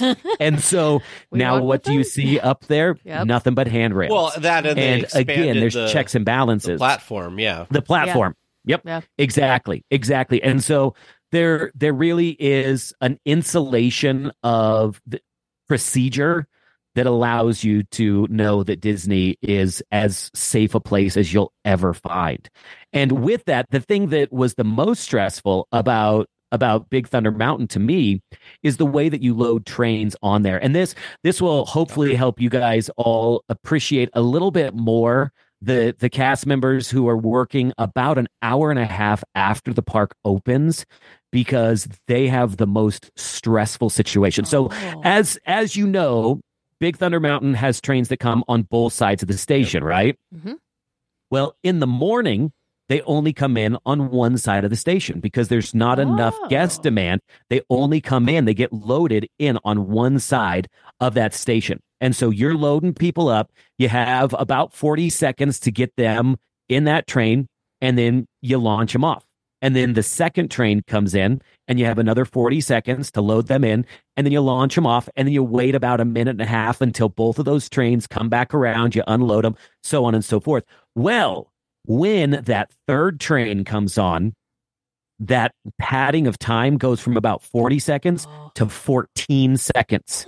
You have to dispatch a train every 14 seconds, roughly.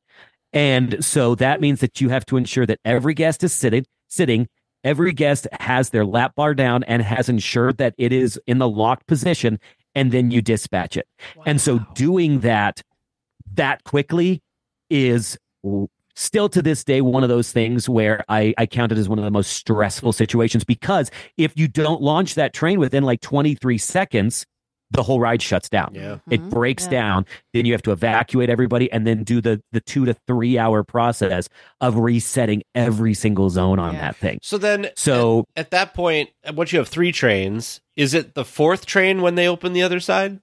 Yep. And then it becomes easier. So you'll hear this. But exactly. Then you're having to like feed it in between as the other ones are coming. This is giving me like stress levels just like thinking about this. The anxiety induction that happens with this is insane. So, and you can even you can hear the cast members communicating with one another. You'll hear them say 1 train, 1 side. And then a few minutes later, you'll hear them say 2 trains, 1 side. And then you'll hear them say 3 trains, 1 side. And the most of the time when you hear that, the cast members, especially in that group position, are like, oh, okay. They start like hyperventilating and getting ready for what they're about to experience. But then it goes 4 trains, 2 sides. And then you've got 5 trains, 2 sides, 6 trains, 2 sides. And when you're up to that, then that sucker's cooking. And you really don't have as much to worry about because everything's as it should be. So then once you get past the 3 trains, 1 side and your 14 seconds of peril. Get on, get off. Come on, people, let's go. When it's fully loaded, once you've opened that other side, what is the time? What does the time go for loading then? Oh gosh, it goes back up to a very normal pace, like a cush. So it's like 40 seconds or whatever. Yeah, it's definitely a lot more comfortable than when you're 3 trains 1 side. Like I said, my wife will wake me up in the middle of the night and be like, "Honey, you were doing it again. You were saying 3 trains 1 side in your sleep."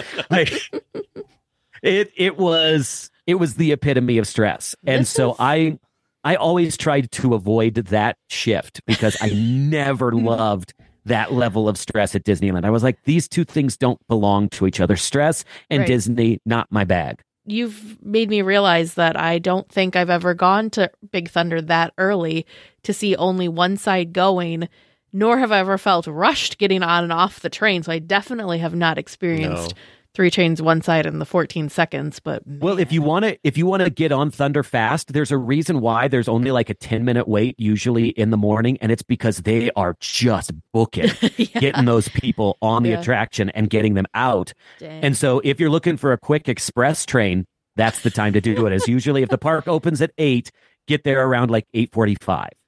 So you're getting me to think about all this now. So I have more operational questions. I don't know if our listeners are here for this, but I'm totally here for this. So I'm here for you. So Jay. in the morning, okay, you start with let's I don't know. You can maybe walk us through this after I get through the question. But like you start with like 1 train, and then you had a 2nd train, you had the 3rd train. People are panicking. You had the 4th train, whatever. I've seen it happen frequently. If you could kind of explain this, maybe of.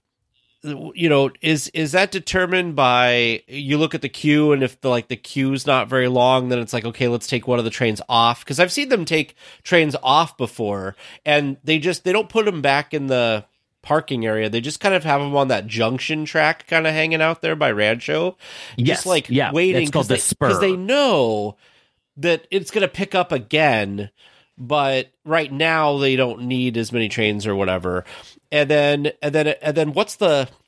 This is just all together, so you can go on about this. But and then what's the wind down at the end of the night? Do you do the same thing? Does it end up with 3 trains 1 side at if it's open till midnight at 11? Because there's not 10, as many people. Yeah. Usually, I mean, when I was working at the park, we were height of the recession, so we were stoked if there was a 10-minute wait on Thunder Mountain. We were like, yeah, people actually want to ride. Oh, those were the days, y'all. Those were the days. But you're absolutely right. The way that it works, it ramps up and ramps down the exact same way. So you'll start pulling trains. Usually nowadays, you're not going to see a lot of trains being put back into storage during regular operating hours. They're going to be at full capacity because Thunder always has 40, 50, 60-minute waits now. Yeah. But if there ever is a time where they start to see a lag, sometimes you'll see them pull trains off. Usually the park estimates that are put out are designed as such for the leads of that day to kind of estimate exactly how many trains they need in order to hit certain capacity numbers per hour. And that's essentially what it's designed as, is you can hit a point of diminishing returns where you have more people in the park than the trains can get on in a reasonable time. So having 6 trains, actually having 4 trains is significantly slower than having 3 trains. And so your capacity, your efficiency goes down when you have a lower capacity at 4 trains than if you had 3 trains, which is bizarre. It seems like it would be the opposite. Yeah. But again, it's a strange, delicate dance that you have to do on an attraction like Thunder in order to satisfy. And really, that comes down from the top. Like if we hear that capacity estimates have changed, that's when they would make that decision and say, okay, we're only going to run 4 trains today. Usually you don't have a day where they only run 3 trains because people's hearts can't handle that. So when it is the 3 trains, are the trains going faster throughout? Is the ride faster? Or is it the same ride pace? Does that make sense? Yeah, that's a good question. It's always the same speed. It's always the same speed of the attraction. But gravity, since they're all coming in. Yeah, well, once it goes up the hills, gravity is taking it to its next launching point. There are these things, though, throughout the ride that are called LIMs, which stands for a linear induction motor. And essentially, these things are actually kind of awesome the way that they work. So think about when you put 2 magnets together that are of the same pole. What do? They like bounce off of each other and they repel a certain amount of energy. And so essentially what these linear induction motors or these LIMs do, and the first one that you'll be able to feel is when you go into the first tunnel, right before you get to the A lift there, you'll feel that the train picks up speed right there. And what's happening is there's a little, and when you're standing under the track, you can watch the train above and you can see these LIM fins. It's a little metal fin that's basically just a flat piece of metal. And what happens is it's of the same pole as the magnets inside of the box that they run through. Wow. And so whenever it runs through that, those repel one another and create an energy burst that draws that vehicle forward. That's because that's how like the Incredicoaster works in general, right? Like they have those motors. Exactly. Yes. Yep. And it's very common roller coaster design to use these LIM motors, and you'll see them throughout the ride. But a lot of times, they just survive off of a lot of inertia from those hills, because a lot of times that's what a lot of people wonder is, well, what happens if a train gets stuck between lifts? Oh, and it really never happens. You never have that happen because with the way the system is designed, they're only designed to stop on the lifts or right before the lifts. Because if they were to stop in the middle, trying to push that train into the next zone where it could actually pick up that inertia or pick up that energy that it needs to move on would be impossible. It would be extremely difficult. So really what it comes down to also is when you look at Tony Baxter's job of designing Big Thunder Mountain, it doesn't come down to just, hey, what's the best thrill that we're going to have on this attraction? You always have to be thinking through, well, what does an evacuation look like? Yeah. What are the points where our energy drops and dips to where we have to redesign this in order to make it so it hits those certain points that are necessary to get it up that next hill?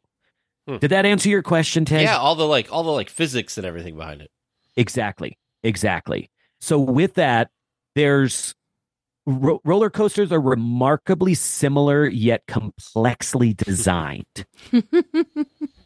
That's wild. That's absolutely wild. And as you're saying that, I'm like, when you're on Big Thunder or any of the roller coaster type attractions, you joke like, oh, it's a good thing with, like you there's only certain places that you could evac from. Like, yes, you're whipping through under where the possums are dangling. There's not a place that I could get out of the train and like walk alongside of it at that point because exactly the train's just, that's interesting. Yeah. Because the train just won't stop there. Yep. It won't ever stop get there. Stuck there.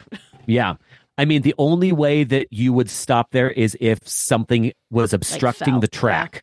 Yeah. And you knocked into it. But really, at that point, you'll see that's why there's nothing in that area that can obstruct that track. Yeah. Everything is reinforced steel that's not going to fall over. There's no trees that are going to get in there because they've thoughtfully designed those areas so you can't have that opportunity. That's wild. And you think, we're amazed and amused with the theming that you forget all of the other thought processes that go with attraction design. It's not just about the story. Like that's a layer, that's a part of it, but there's a whole plethora of other stuff that goes along with it. I do have a silly story question. Yeah. I love Big Thunder. What's funny is we did have a trip or two where we didn't ride Big Thunder, and I'm like, how did we let this happen? Because I love Big Thunder. Big Thunder is a wonderful attraction, and I try to go on it as often as I can. But one part of Big Thunder I don't like, and I'm curious what it's even supposed to be. Okay. So when you go in the first tunnel, and you're in the pitch black, and for some reason Disney wants to burst your eardrums with... I'm an old man, and I plug my ears in that section. Every single time I plug my ears. We plug our ears too. Is that supposed to be like the train horn? So realistically, it's an unavoidable problem. Because what you're hitting there is you're getting the energy from that linear induction motor, bringing you into that tunnel. And the moment that you're hitting it in there, you're really coming in too fast. It's trying to overjudge your speed and your energy in that area. And again, remember, weight changes with all of the distribution of guests on the train. And so with the linear induction motors, they're not super intelligent. They can shift their amount of energy based off of certain parameters. But for the most part, that first thing that you're hitting where it goes, clack, clack, clack, clack, clack, clack, clack, clack, clack, clack, what you're hitting is it's a little lip that's underneath the train. And that lip kind of pops up over the chain on a lift. And it's only designed to go up, but when it comes back down, it locks, and it locks in place on that chain, and that's what draws you up the lift. I'm talking about before that. I know that part. I'm saying when you're coming in, where it's really loud, what's happening is when you come around that tunnel, it's hitting on that lip or hitting on that tongue underneath the train, and it's causing it to go crack, crack, crack, crack, crack, crack, crack, crack, all the way up before it locks into place. And the way the tunnel is, if you had the lights on in there, it's just a giant dome. And so any sound that you're getting in there is bouncing off of everything inside that tunnel. And it is just, it's rage inducing to me that like the moment I hear that, I just get anger that I'm like, this is too loud and it shouldn't be. And I'm always like, why are we on this attraction? It's like, story-wise, oh yeah, that's right. Story-wise, there is no purpose to the sound. There's no reason why that exists from a story perspective. What's the whistle though? There's like a whistle noise. You go and it's like boop boop or something like in that first part. So what? Big Thunder Mountain, they want you to believe.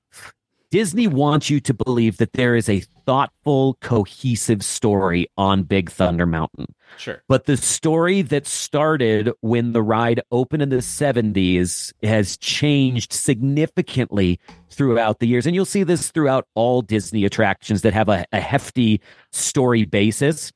And with Big Thunder, essentially that first entry into the tunnel is you starting to realize that the train is haunted. And I think that whistle is them starting to say, oh, well, here's where the ghosts are starting to reveal themselves on this first rise in the Rainbow Caverns there. Yeah, either that or just like eeriness of something's not quite right with this train. Almost like a foreshadowing. Another thing that you might even notice with that is A and C lift are the same tunnel, or they're the same spire. So when you're going up on that first lift, people are coming up in the dynamite tunnel directly next to you on the wall. I didn't know that. And so what you could also be hearing is when it comes up over that rise and you hear the doo, doo, doo, doo, doo, doo, you could be actually that could be bleeding over into that A-lift tunnel. Well, look. So many new things. It's incredible the economy of space on that. What other questions do you guys have? Because honestly, I could just talk for hours. I want to answer your guys' questions instead of just being like, and then. Yeah. My next one that I think kind of that I had written down that just happens to go with the track, no pun intended, that we were just on, was I want to pick your brain and I want to talk to you about the history and the story of the attraction, because if anyone's listened to the Backside of Water podcast, you know that they do wonderful deep dives on these things. And so I feel like you have a wealth of knowledge, being someone that worked on the attraction and then also someone that's just a big history nerd and attraction nerd. So please talk to us about the story, because I think everyone knows kind of like maybe just like the top layer of what the story is. Yeah. Well, and I don't know if you guys go this deep, nerd, but they actually have a comic series based off of the quote unquote official now Disney story of Big Thunder Mountain. And it plays a lot off of both Disneyland and mostly Disney World at the Magic Kingdom, but it follows the devious Barnabas T. Bouillon, which have you guys talked about Barnabas Bouillon on your show before? I feel like he may have been a trivia question, but that may have been the extent of it. Okay. So it's a great trivia question, and it plays into the Society of Explorers and Adventurers, which is something that's in our wheelhouse as well. Yeah. But Barnabas T. Bouillon, the more official story now is that Barnabas T. Bouillon wanted to essentially buy the town of Rainbow Ridge because he knew that there was gold up in Numdar Hills. And he wanted to essentially strip mine all of it, just pull out all the gold he could potentially pull out. And keep in mind, this is the story that I was told during my training, because they give you the story of the attraction when you're going through your training. That's neat. You know that you need in that 40 seconds of throwing people into the thing, and then exactly. Everybody sit down. Let me tell you the story real quick. Okay, I'm gonna go. Sorry, part 2 will be next. Exactly.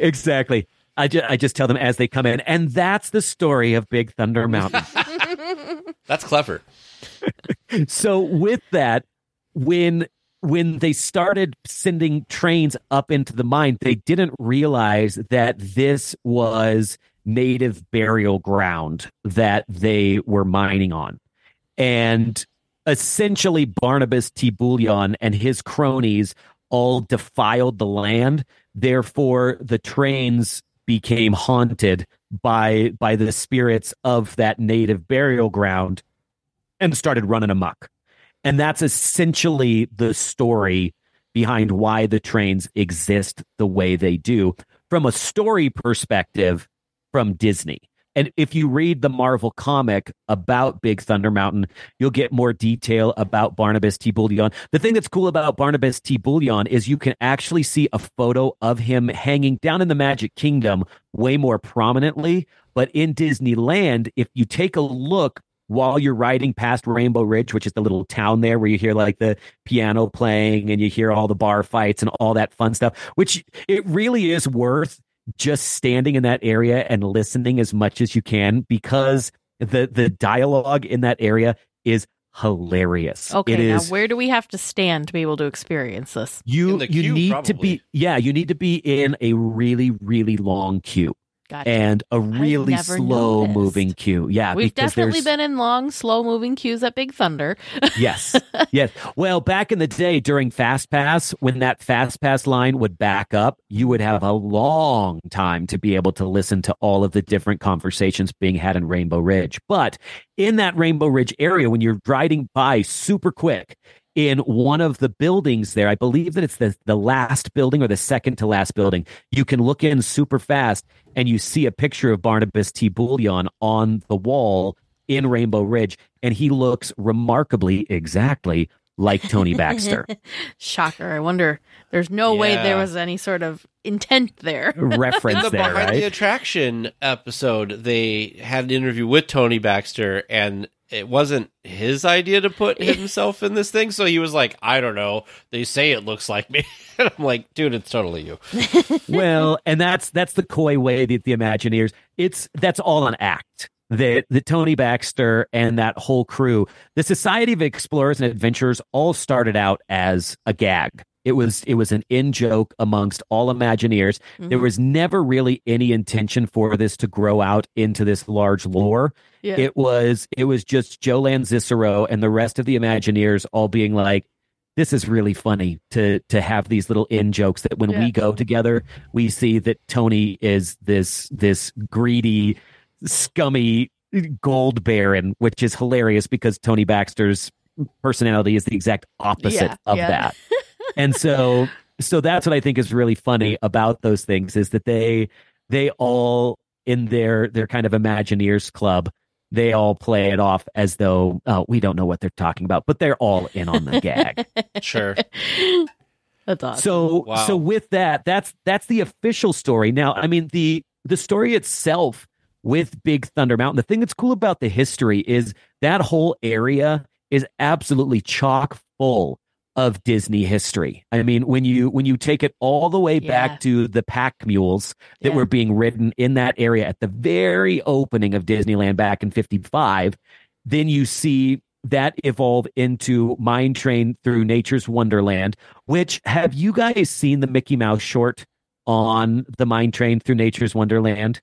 No, I haven't. So we were at Walt's Barn in December, and somebody, I don't know, I was too enamored with the model that I didn't really pay that close of attention, but they had a model of where the mules were and where the rainbow, the whole area, the whole thing, Rainbow what it Ridge, looked like, which was great because I have always known kind of sort of like everyone knows the tunnels. That's another like Disneyland secret that's not a secret anymore. Everyone knows about that, but we couldn't picture like the full layout of how that. So we spent way too much time looking at this little model of it, and it was just fascinating. So we got to check out the Mickey Mouse episode, or the Mickey Mouse Club episode. Yeah, and because what you'll see is everything in that episode is a reference. Everything is a reference and a tribute to the Mine Train and to Big Thunder Mountain. It's one of the best Mickey Mouse shorts of that bunch, which, I mean, honestly, every single one of those is a knockout. And that's coming from somebody who's not a huge Disney movie or animated television series fan. Like that's not my brand of Disney. I'm parks and history guy. So when I say that the short is good, I think it's accessible for most people. Okay. So this is like the new Mickey Mouse stuff. From 2013 and beyond when they did that revamp. Is it Nature's Wonderland? Does that sound That's the one. Okay. Yes, that's the one. And it is fantastic. Season 4, episode 8, if anyone's curious. Boom.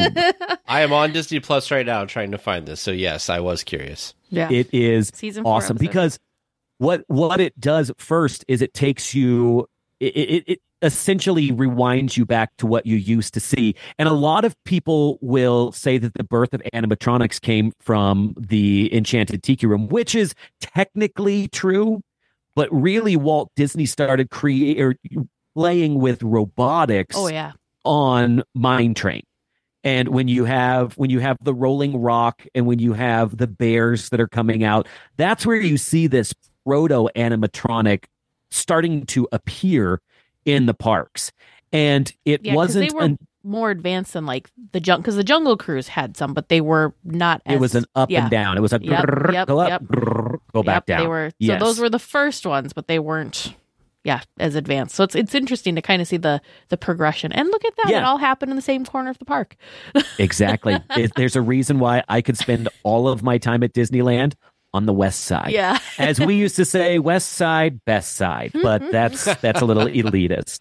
But with that, one of the things that I think is super cool, and I don't know if a lot of people really intellectualize this, but when you are going in that first tunnel after the loud clacks, as you're rising, you're seeing these, it's called rainbow caverns in there, and you're seeing the rainbow pools as the water's dripping, and it's creating this rainbow effect in the water. And that's a direct reference back to the rainbow caverns in the Mine Train Through Nature's Wonderland. It was an area where you would go, and it was essentially all like blacklight technology when you'd go through this tunnel, and all these fountains and all these pools would be lit up and super illuminated. And it was one of the like big selling points of the Mine Train. And as a result, they decided to keep that in the ride in order to pay tribute to the original attraction. And then there's a bunch of other tributes and nods to the original throughout that thing. That's what I love about Tony Baxter. Tony Baxter is is such a preserver of Disney history in everything that he does, that you can just trust anything that came from that guy's hands, because all he wanted to do was uphold the original magic that happened at that park. Yeah. It's wild. It really is. And the thing that's so cool about it too is that first room, that tribute, and how that was such a big draw, I guess, because when I think of what the attraction posters were for Mine Train, it was like the Rainbow Caverns. Yeah, it was the caverns. And I think it's fun because every time I'm on that attraction, I don't know what it is, but it's not like it's the most fancy, most flashy part of any of the attractions in any Disney parks, but there's something about it that just kind of draws your eyes. I watch even like kids and whatever, they're all kind of like, oh, what's that down there? It's cool. I think it's a really nice nod. And one thing that I think is fascinating from an operational perspective is it basically shakes its left hand so you don't watch what the right hand's doing. Because when you look on the right side, that's where your evacuation stairs are. There's nothing really there to see. And so they point your eye in a specific direction, so you focus on that and not on the operational pieces of the attraction, which again, it's those little things that I'm like, that is brilliant engineering and that's brilliant storytelling. Well, and the fact that it works on people that have ridden it hundreds of times. Never have I thought to like, now I'm going to, because you've said, like, because you've pointed it out, but never have I just had the desire to look to the right while we're in the caverns. Exactly. And that's one thing that I think is a cool challenge for people who may be like, I've been to Disneyland 100 times. Look the opposite direction than what you're supposed to be looking at. Oh, yeah. And that's where some of the coolest stuff comes from when you're a Disney nerd. That and looking up. Always look up. One thing that we were told by a supporter and someone that was on the podcast, Chrysanthi, she is a musician. And so her thing, which we were playing this game for a while, is try and find the speakers when you're in attraction. Ooh. Where is the speaker? Because they're usually hidden. I mean, once you try to pay attention to where the sound's coming from and look, you can usually spot it, but it's amazing how well they just blend in and you don't even, it's again, one of those things that you're like, oh yeah, clearly there's speakers in these attractions, but you don't ever think, there's, obviously it's there, but you don't think about it. So, and it's incredible to think that there's somebody who built an entire career based off of hiding speakers. I mean, that's what the sound department does. Putting them in the right spot so that they do what they need. Yeah, it's incredible. Sonically, it hits the way that it should. Yeah. I think my tangentially related to this, I think that my second favorite group of people at Disney are the lighting designers, because I love how they light things. I do have to say that I think my number one favorite department has to be horticulture, because they do an amazing job around the park. Incredible. But Alex, you brought it up, and I have to ask, since you opened the door, tell us. Yes, I'm shorter than I look. I'm a little under 5'7". Yes, thanks for bringing it up, Tate. Let's talk about, because I'm an operations guy. I always want to know how all the things work. Tell us about Big Thunder evacuations, because we've never been lucky enough. Teresa and I are those weirdos. There for those of you that can't see. Teresa and I are those weirdos who we yearn for being walked off of attractions, and it doesn't happen to us nearly enough. I've never been walked off an attraction. Actually, that's a lie. I don't think I've talked about this on the podcast. I had an in-show exit. However, it was the parking lot tram, so we're not counting that. It didn't even leave the station, but we had to evacuate and get off the parking lot tram. That's the most underwhelming, isn't it? That you're like, oh, and this is what I get for wishing. I did get the cool one. I did somehow get walked off of the Matterhorn, and we got to ride in the terrifyingly small, creaky, I don't know if this is actually OSHA-approved elevator. Ooh. Yeah. That is rare. I will say, I don't know how a Matterhorn evac works, but I don't imagine that it's common for people to be using mechanical elevators during an evac. So I think that you got a special treatment there. We were, so you got to the top, and I went around the first curve, and it stopped. And they've said the most annoying thing is they say the same spiel like 100 times. Over and over. We're coming for you. Don't get out of your car. Please say seated. Yes. Mm-hmm. Yes, we're coming. Someone will be with you. Don't move. Over and over. It's like those, your call is very important to us. And so they took us out, and there's really, I mean, you're not going to walk the entire track to the bottom. So we walked in this like little, you know, Disney's good at hiding corridors and whatnot. And I was joking that I was like, oh, I heard there's like a basketball court here. And the cast member said, if I didn't have to take a bunch of people off of the attraction right now, I would show it to you. But I've got to go back because I got to whatever. So there's like 5 of us in this tiny little elevator, and it just goes to the bottom. And where it comes out, I didn't even know there was a path or a gate there. And I see it now when I go by because I know it's there. But there's a little path over by, it kind of faces the bathrooms, the Alice bathrooms. Mm-hmm. Okay. And there's a gate there, and it just blends into the rest of the fence, and you don't even really notice it, but that goes to the elevator. And just walks right out. Yeah. That's crazy. I'm curious. Yeah, because every attraction's different. I also think that in-show exit is a term that we never used at Disney. That's the crazy thing. You're like, so, where did this come from? It's such a fancy term, in-show exit. Yeah. I think that it was probably an evacuation. It was just, like I said earlier, I just said it's an evac. Yeah. And who knows, maybe that's like a dark ride term. I would imagine that's probably more of a dark ride term. It sounds more Disney to be an in-show exit versus an evacuation, because that just sounds very exactly. It's very technical, very clinical. But my kids love TPM vids on YouTube, and they watch the top 25 best in-show exits. And I'm the same way, that I always want something to break down because I always want to see how that sausage is made. Mm-hmm. And so this last time when we went in January, it was my first in-show exit. Wow. And it was extremely underwhelming because we broke down on Buzz Lightyear's Astro Blasters in the first room. We didn't even make it to the first Zerg. Oh. Yes. But it was pretty awesome because the second the ride breaks down, you know it, because all these crazy hidden handrails just automatically pop up, and you're like, ooh, I didn't know that was there. And so, yeah, there is something very fascinating about how a ride is evacuated. And Big Thunder Mountain is no exception to that rule. I will tell you guys, one of my best Disney memories is an evac on Big Thunder Mountain. Mm-hmm. So the way that Big Thunder Mountain is designed is like we talked about earlier. All of the trains will be evacuated from a lift zone, whether it's A, B, or C lift, or it's going to be towards the station itself.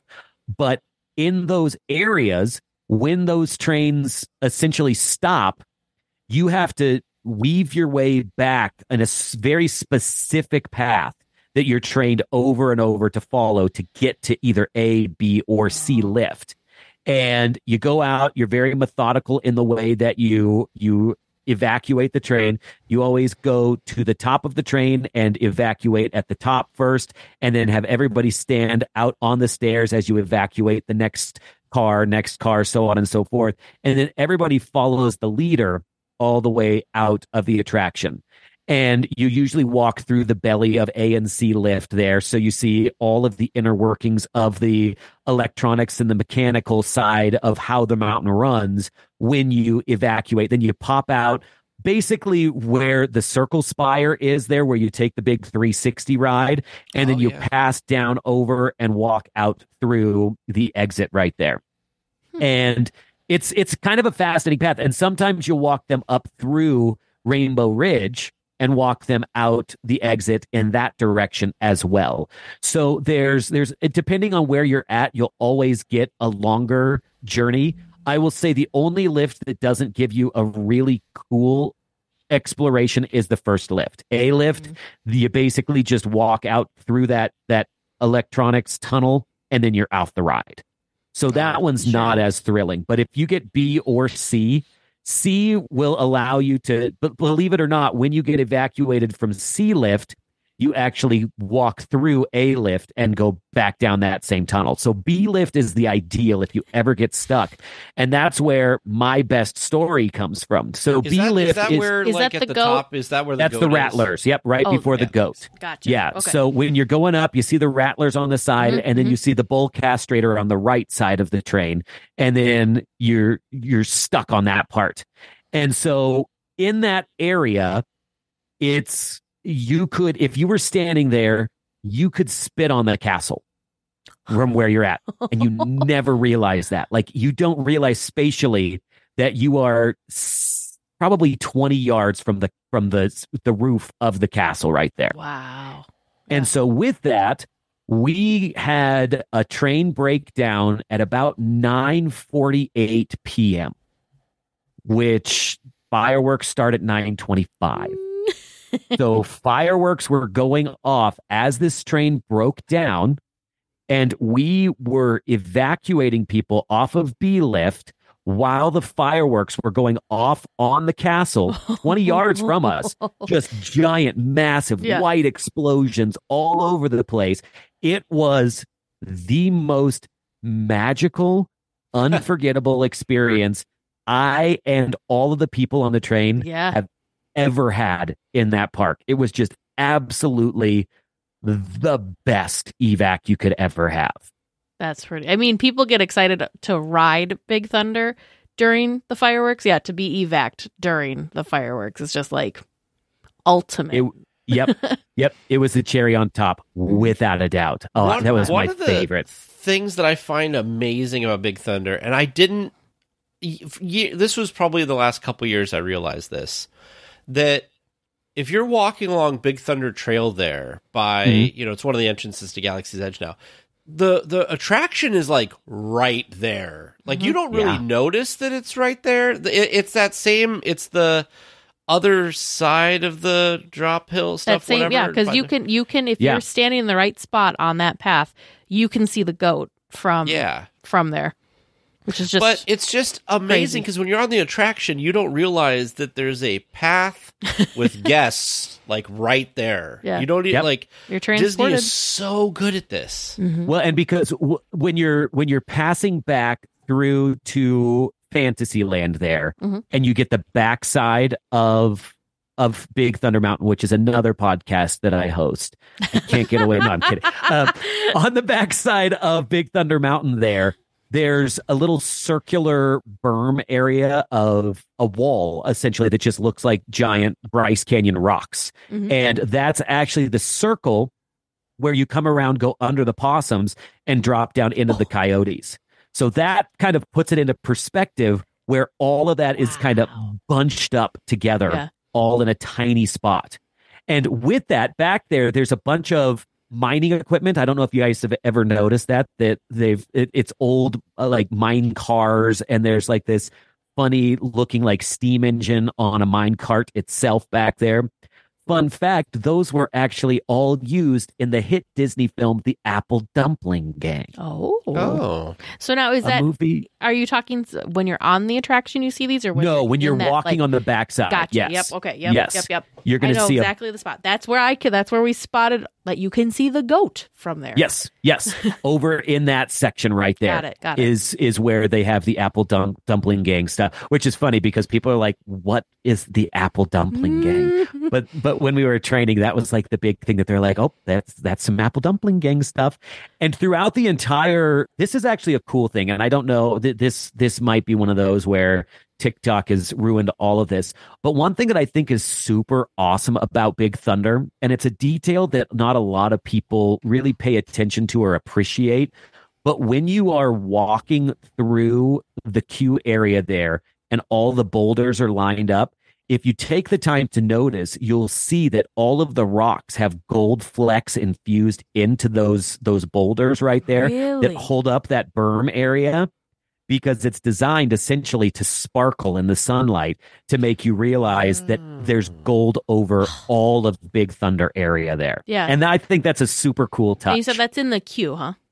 Yes. So right after you get through the height check there, and you walk down that first that first path and then take an immediate right, all those rocks that are surrounding that entire area all are flecked with gold. So when the sunlight hits it, it sparkles all the way through that area. I've never noticed that. I need to pay attention very cool. to this. It's very I've never noticed that, nor do I think I've heard that on any sort of, like, I don't think that's a fun fact that anyone's shared online that I've seen. So look at that. You heard it here on DL Weekly. Yeah, that's awesome. I'm gonna have I should be making a list of all the things. Okay, next time we're there, we're gonna spend we have multiple park days finally for our next upcoming trip. Yes. And so we'll have plenty of time to just not embrace, but just really soak those things up. Soak it all in. Yep. Yeah. I think the Big Thunder, it's one of those where the star of the show kind of takes away from the supporting characters with Big Thunder, that you're really thinking about the thrill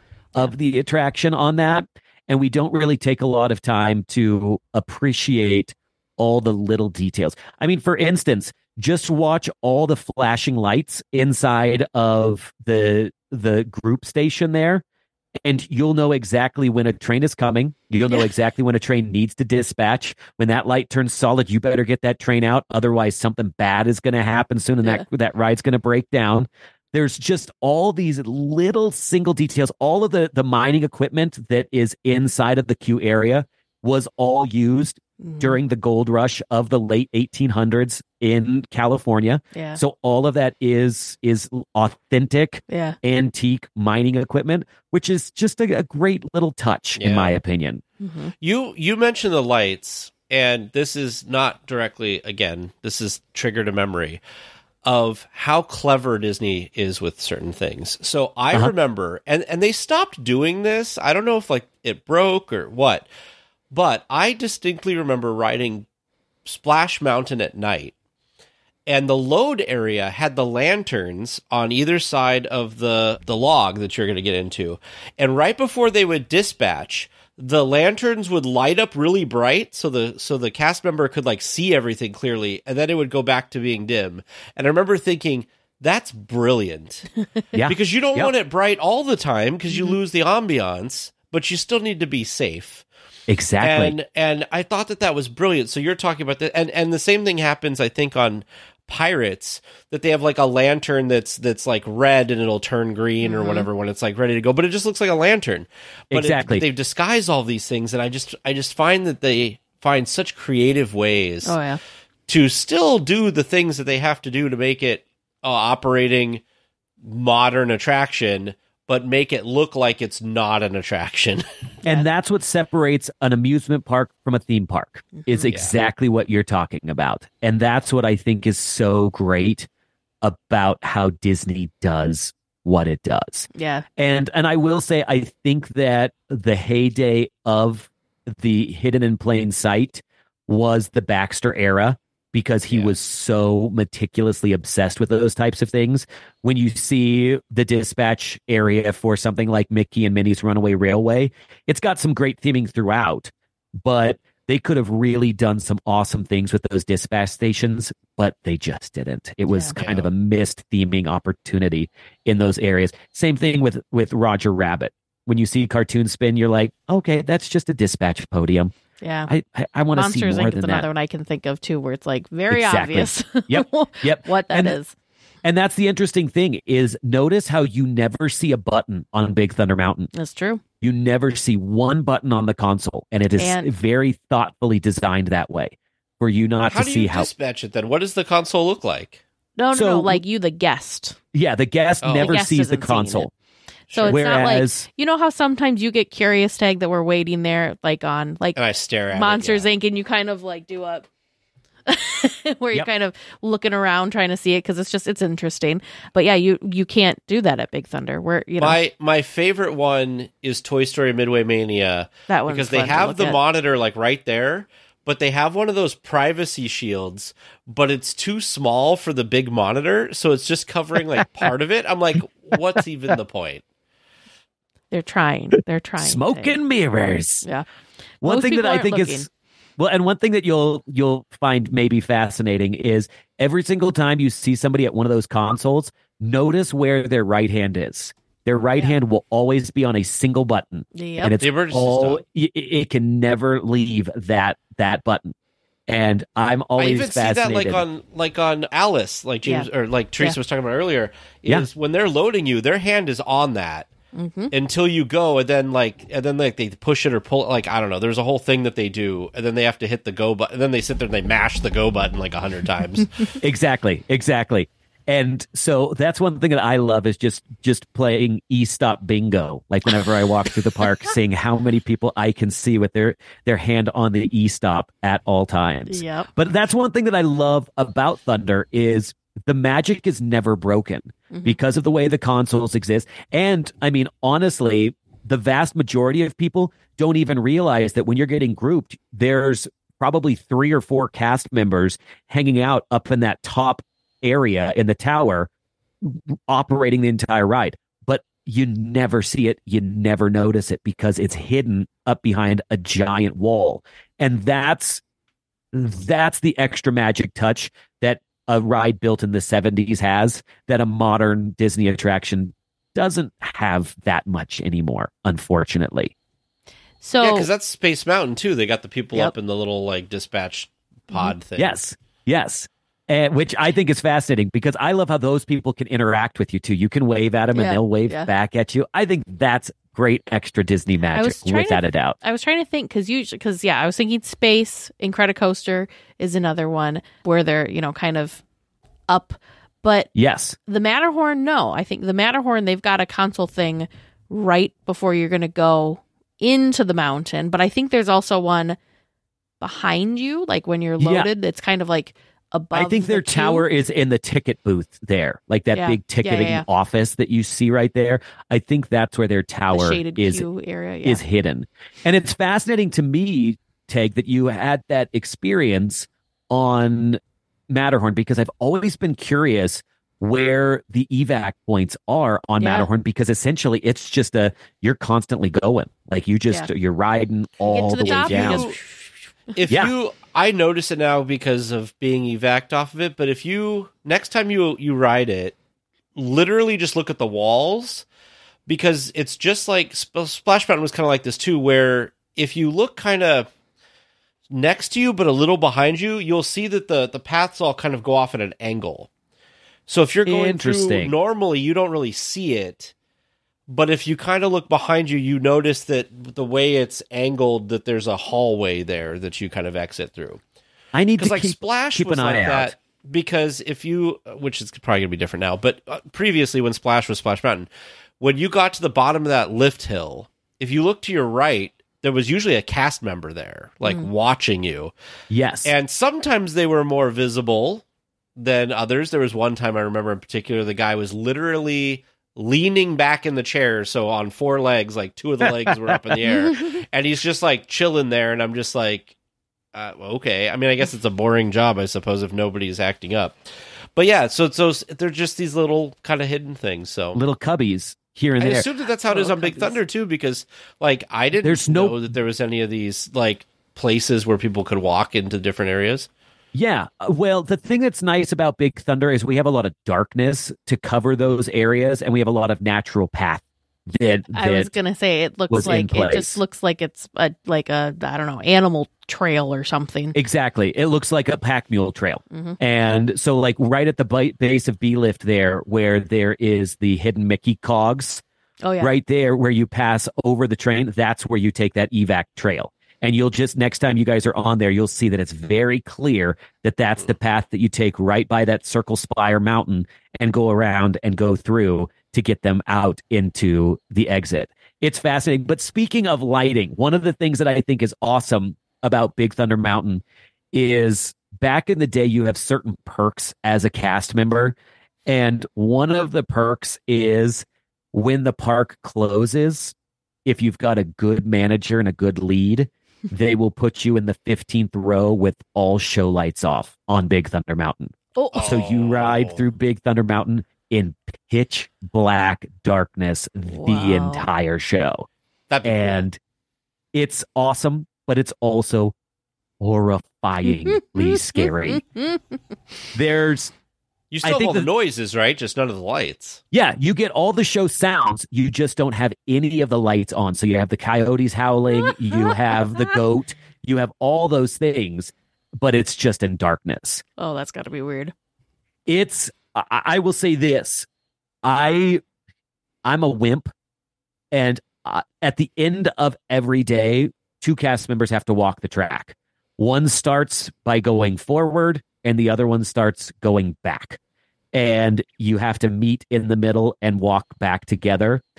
And there are very few things as genuinely terrifying as walking through some of those canyon areas of Big Thunder Mountain, because they don't have show lights on at that point. And you were walking back there in just pitch darkness.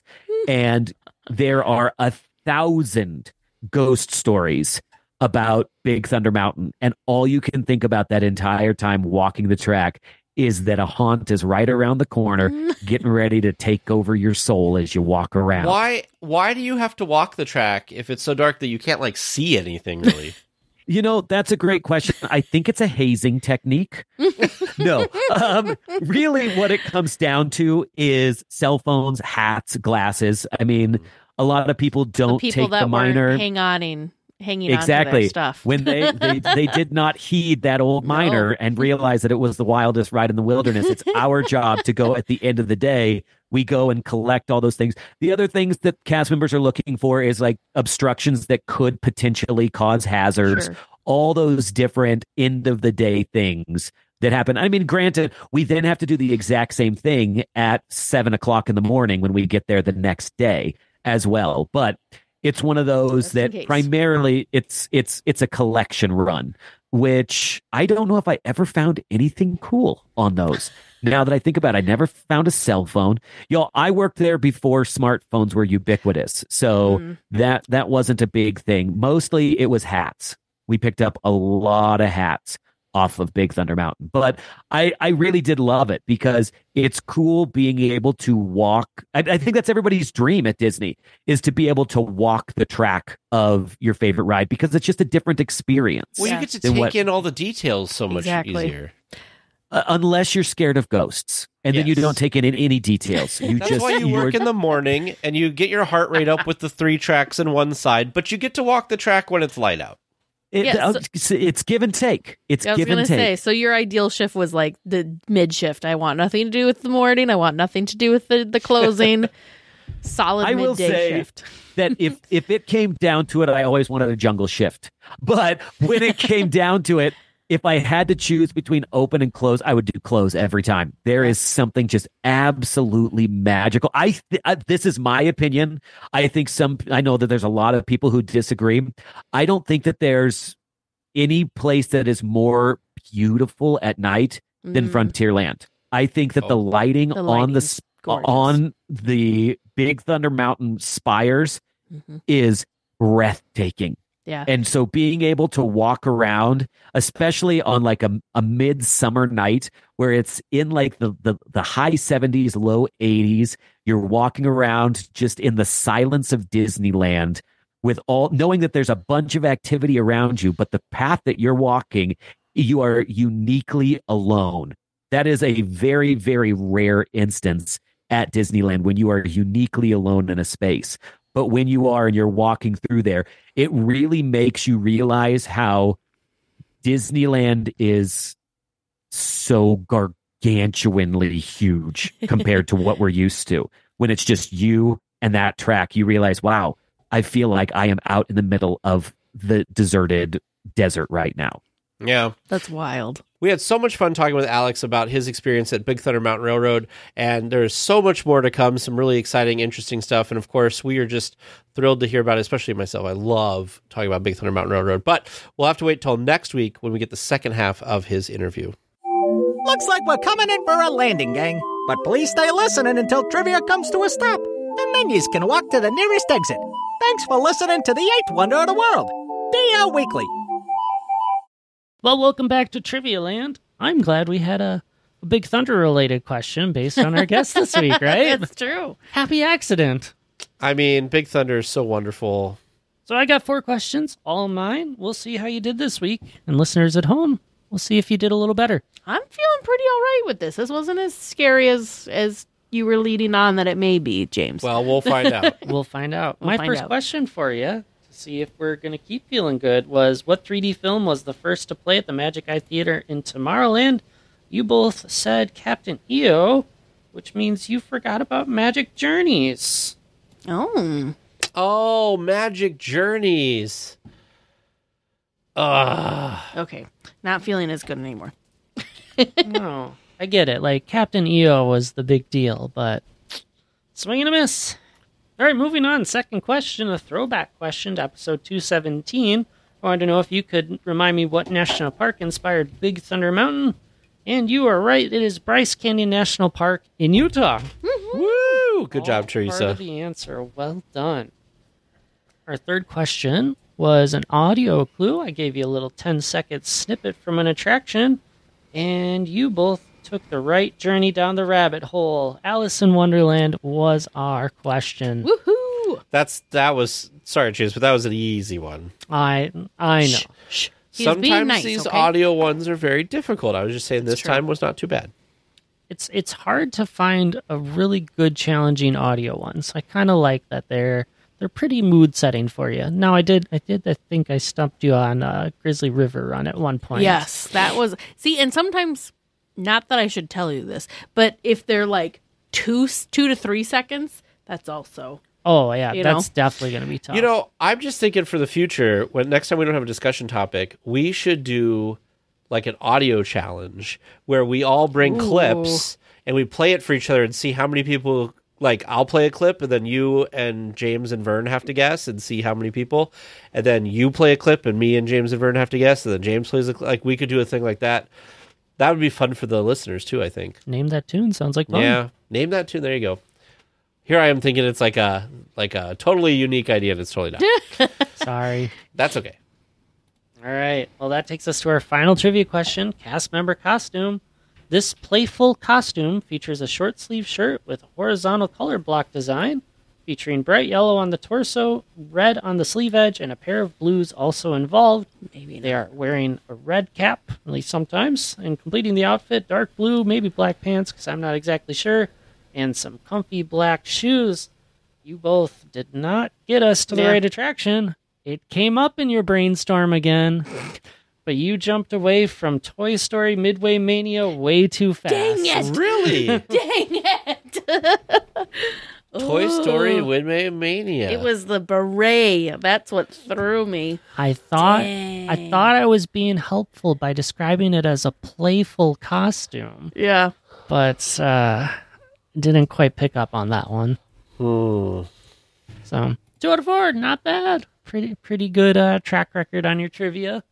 If you listeners at home want to help us out, not only do we have our usual trivia@dlweekly.net email, but now if you go to the DL Weekly website, we have a form you can fill out and send those questions straight to producer Vern and I, so you can hopefully hear them on a show and try to stump TNT with us. Well, we will be back next week with more Disneyland news and information. Until then, go out and enjoy the parks. And a special thank you to Sidel for editing the podcast. Please remain seated until the podcast comes to a complete stop and the doors have opened. Then collect your belongings, watch your head, and step carefully from the episode. On behalf of all of our crew, thanks for traveling with us, and we hope you have a happy and memorable visit here at DL Weekly.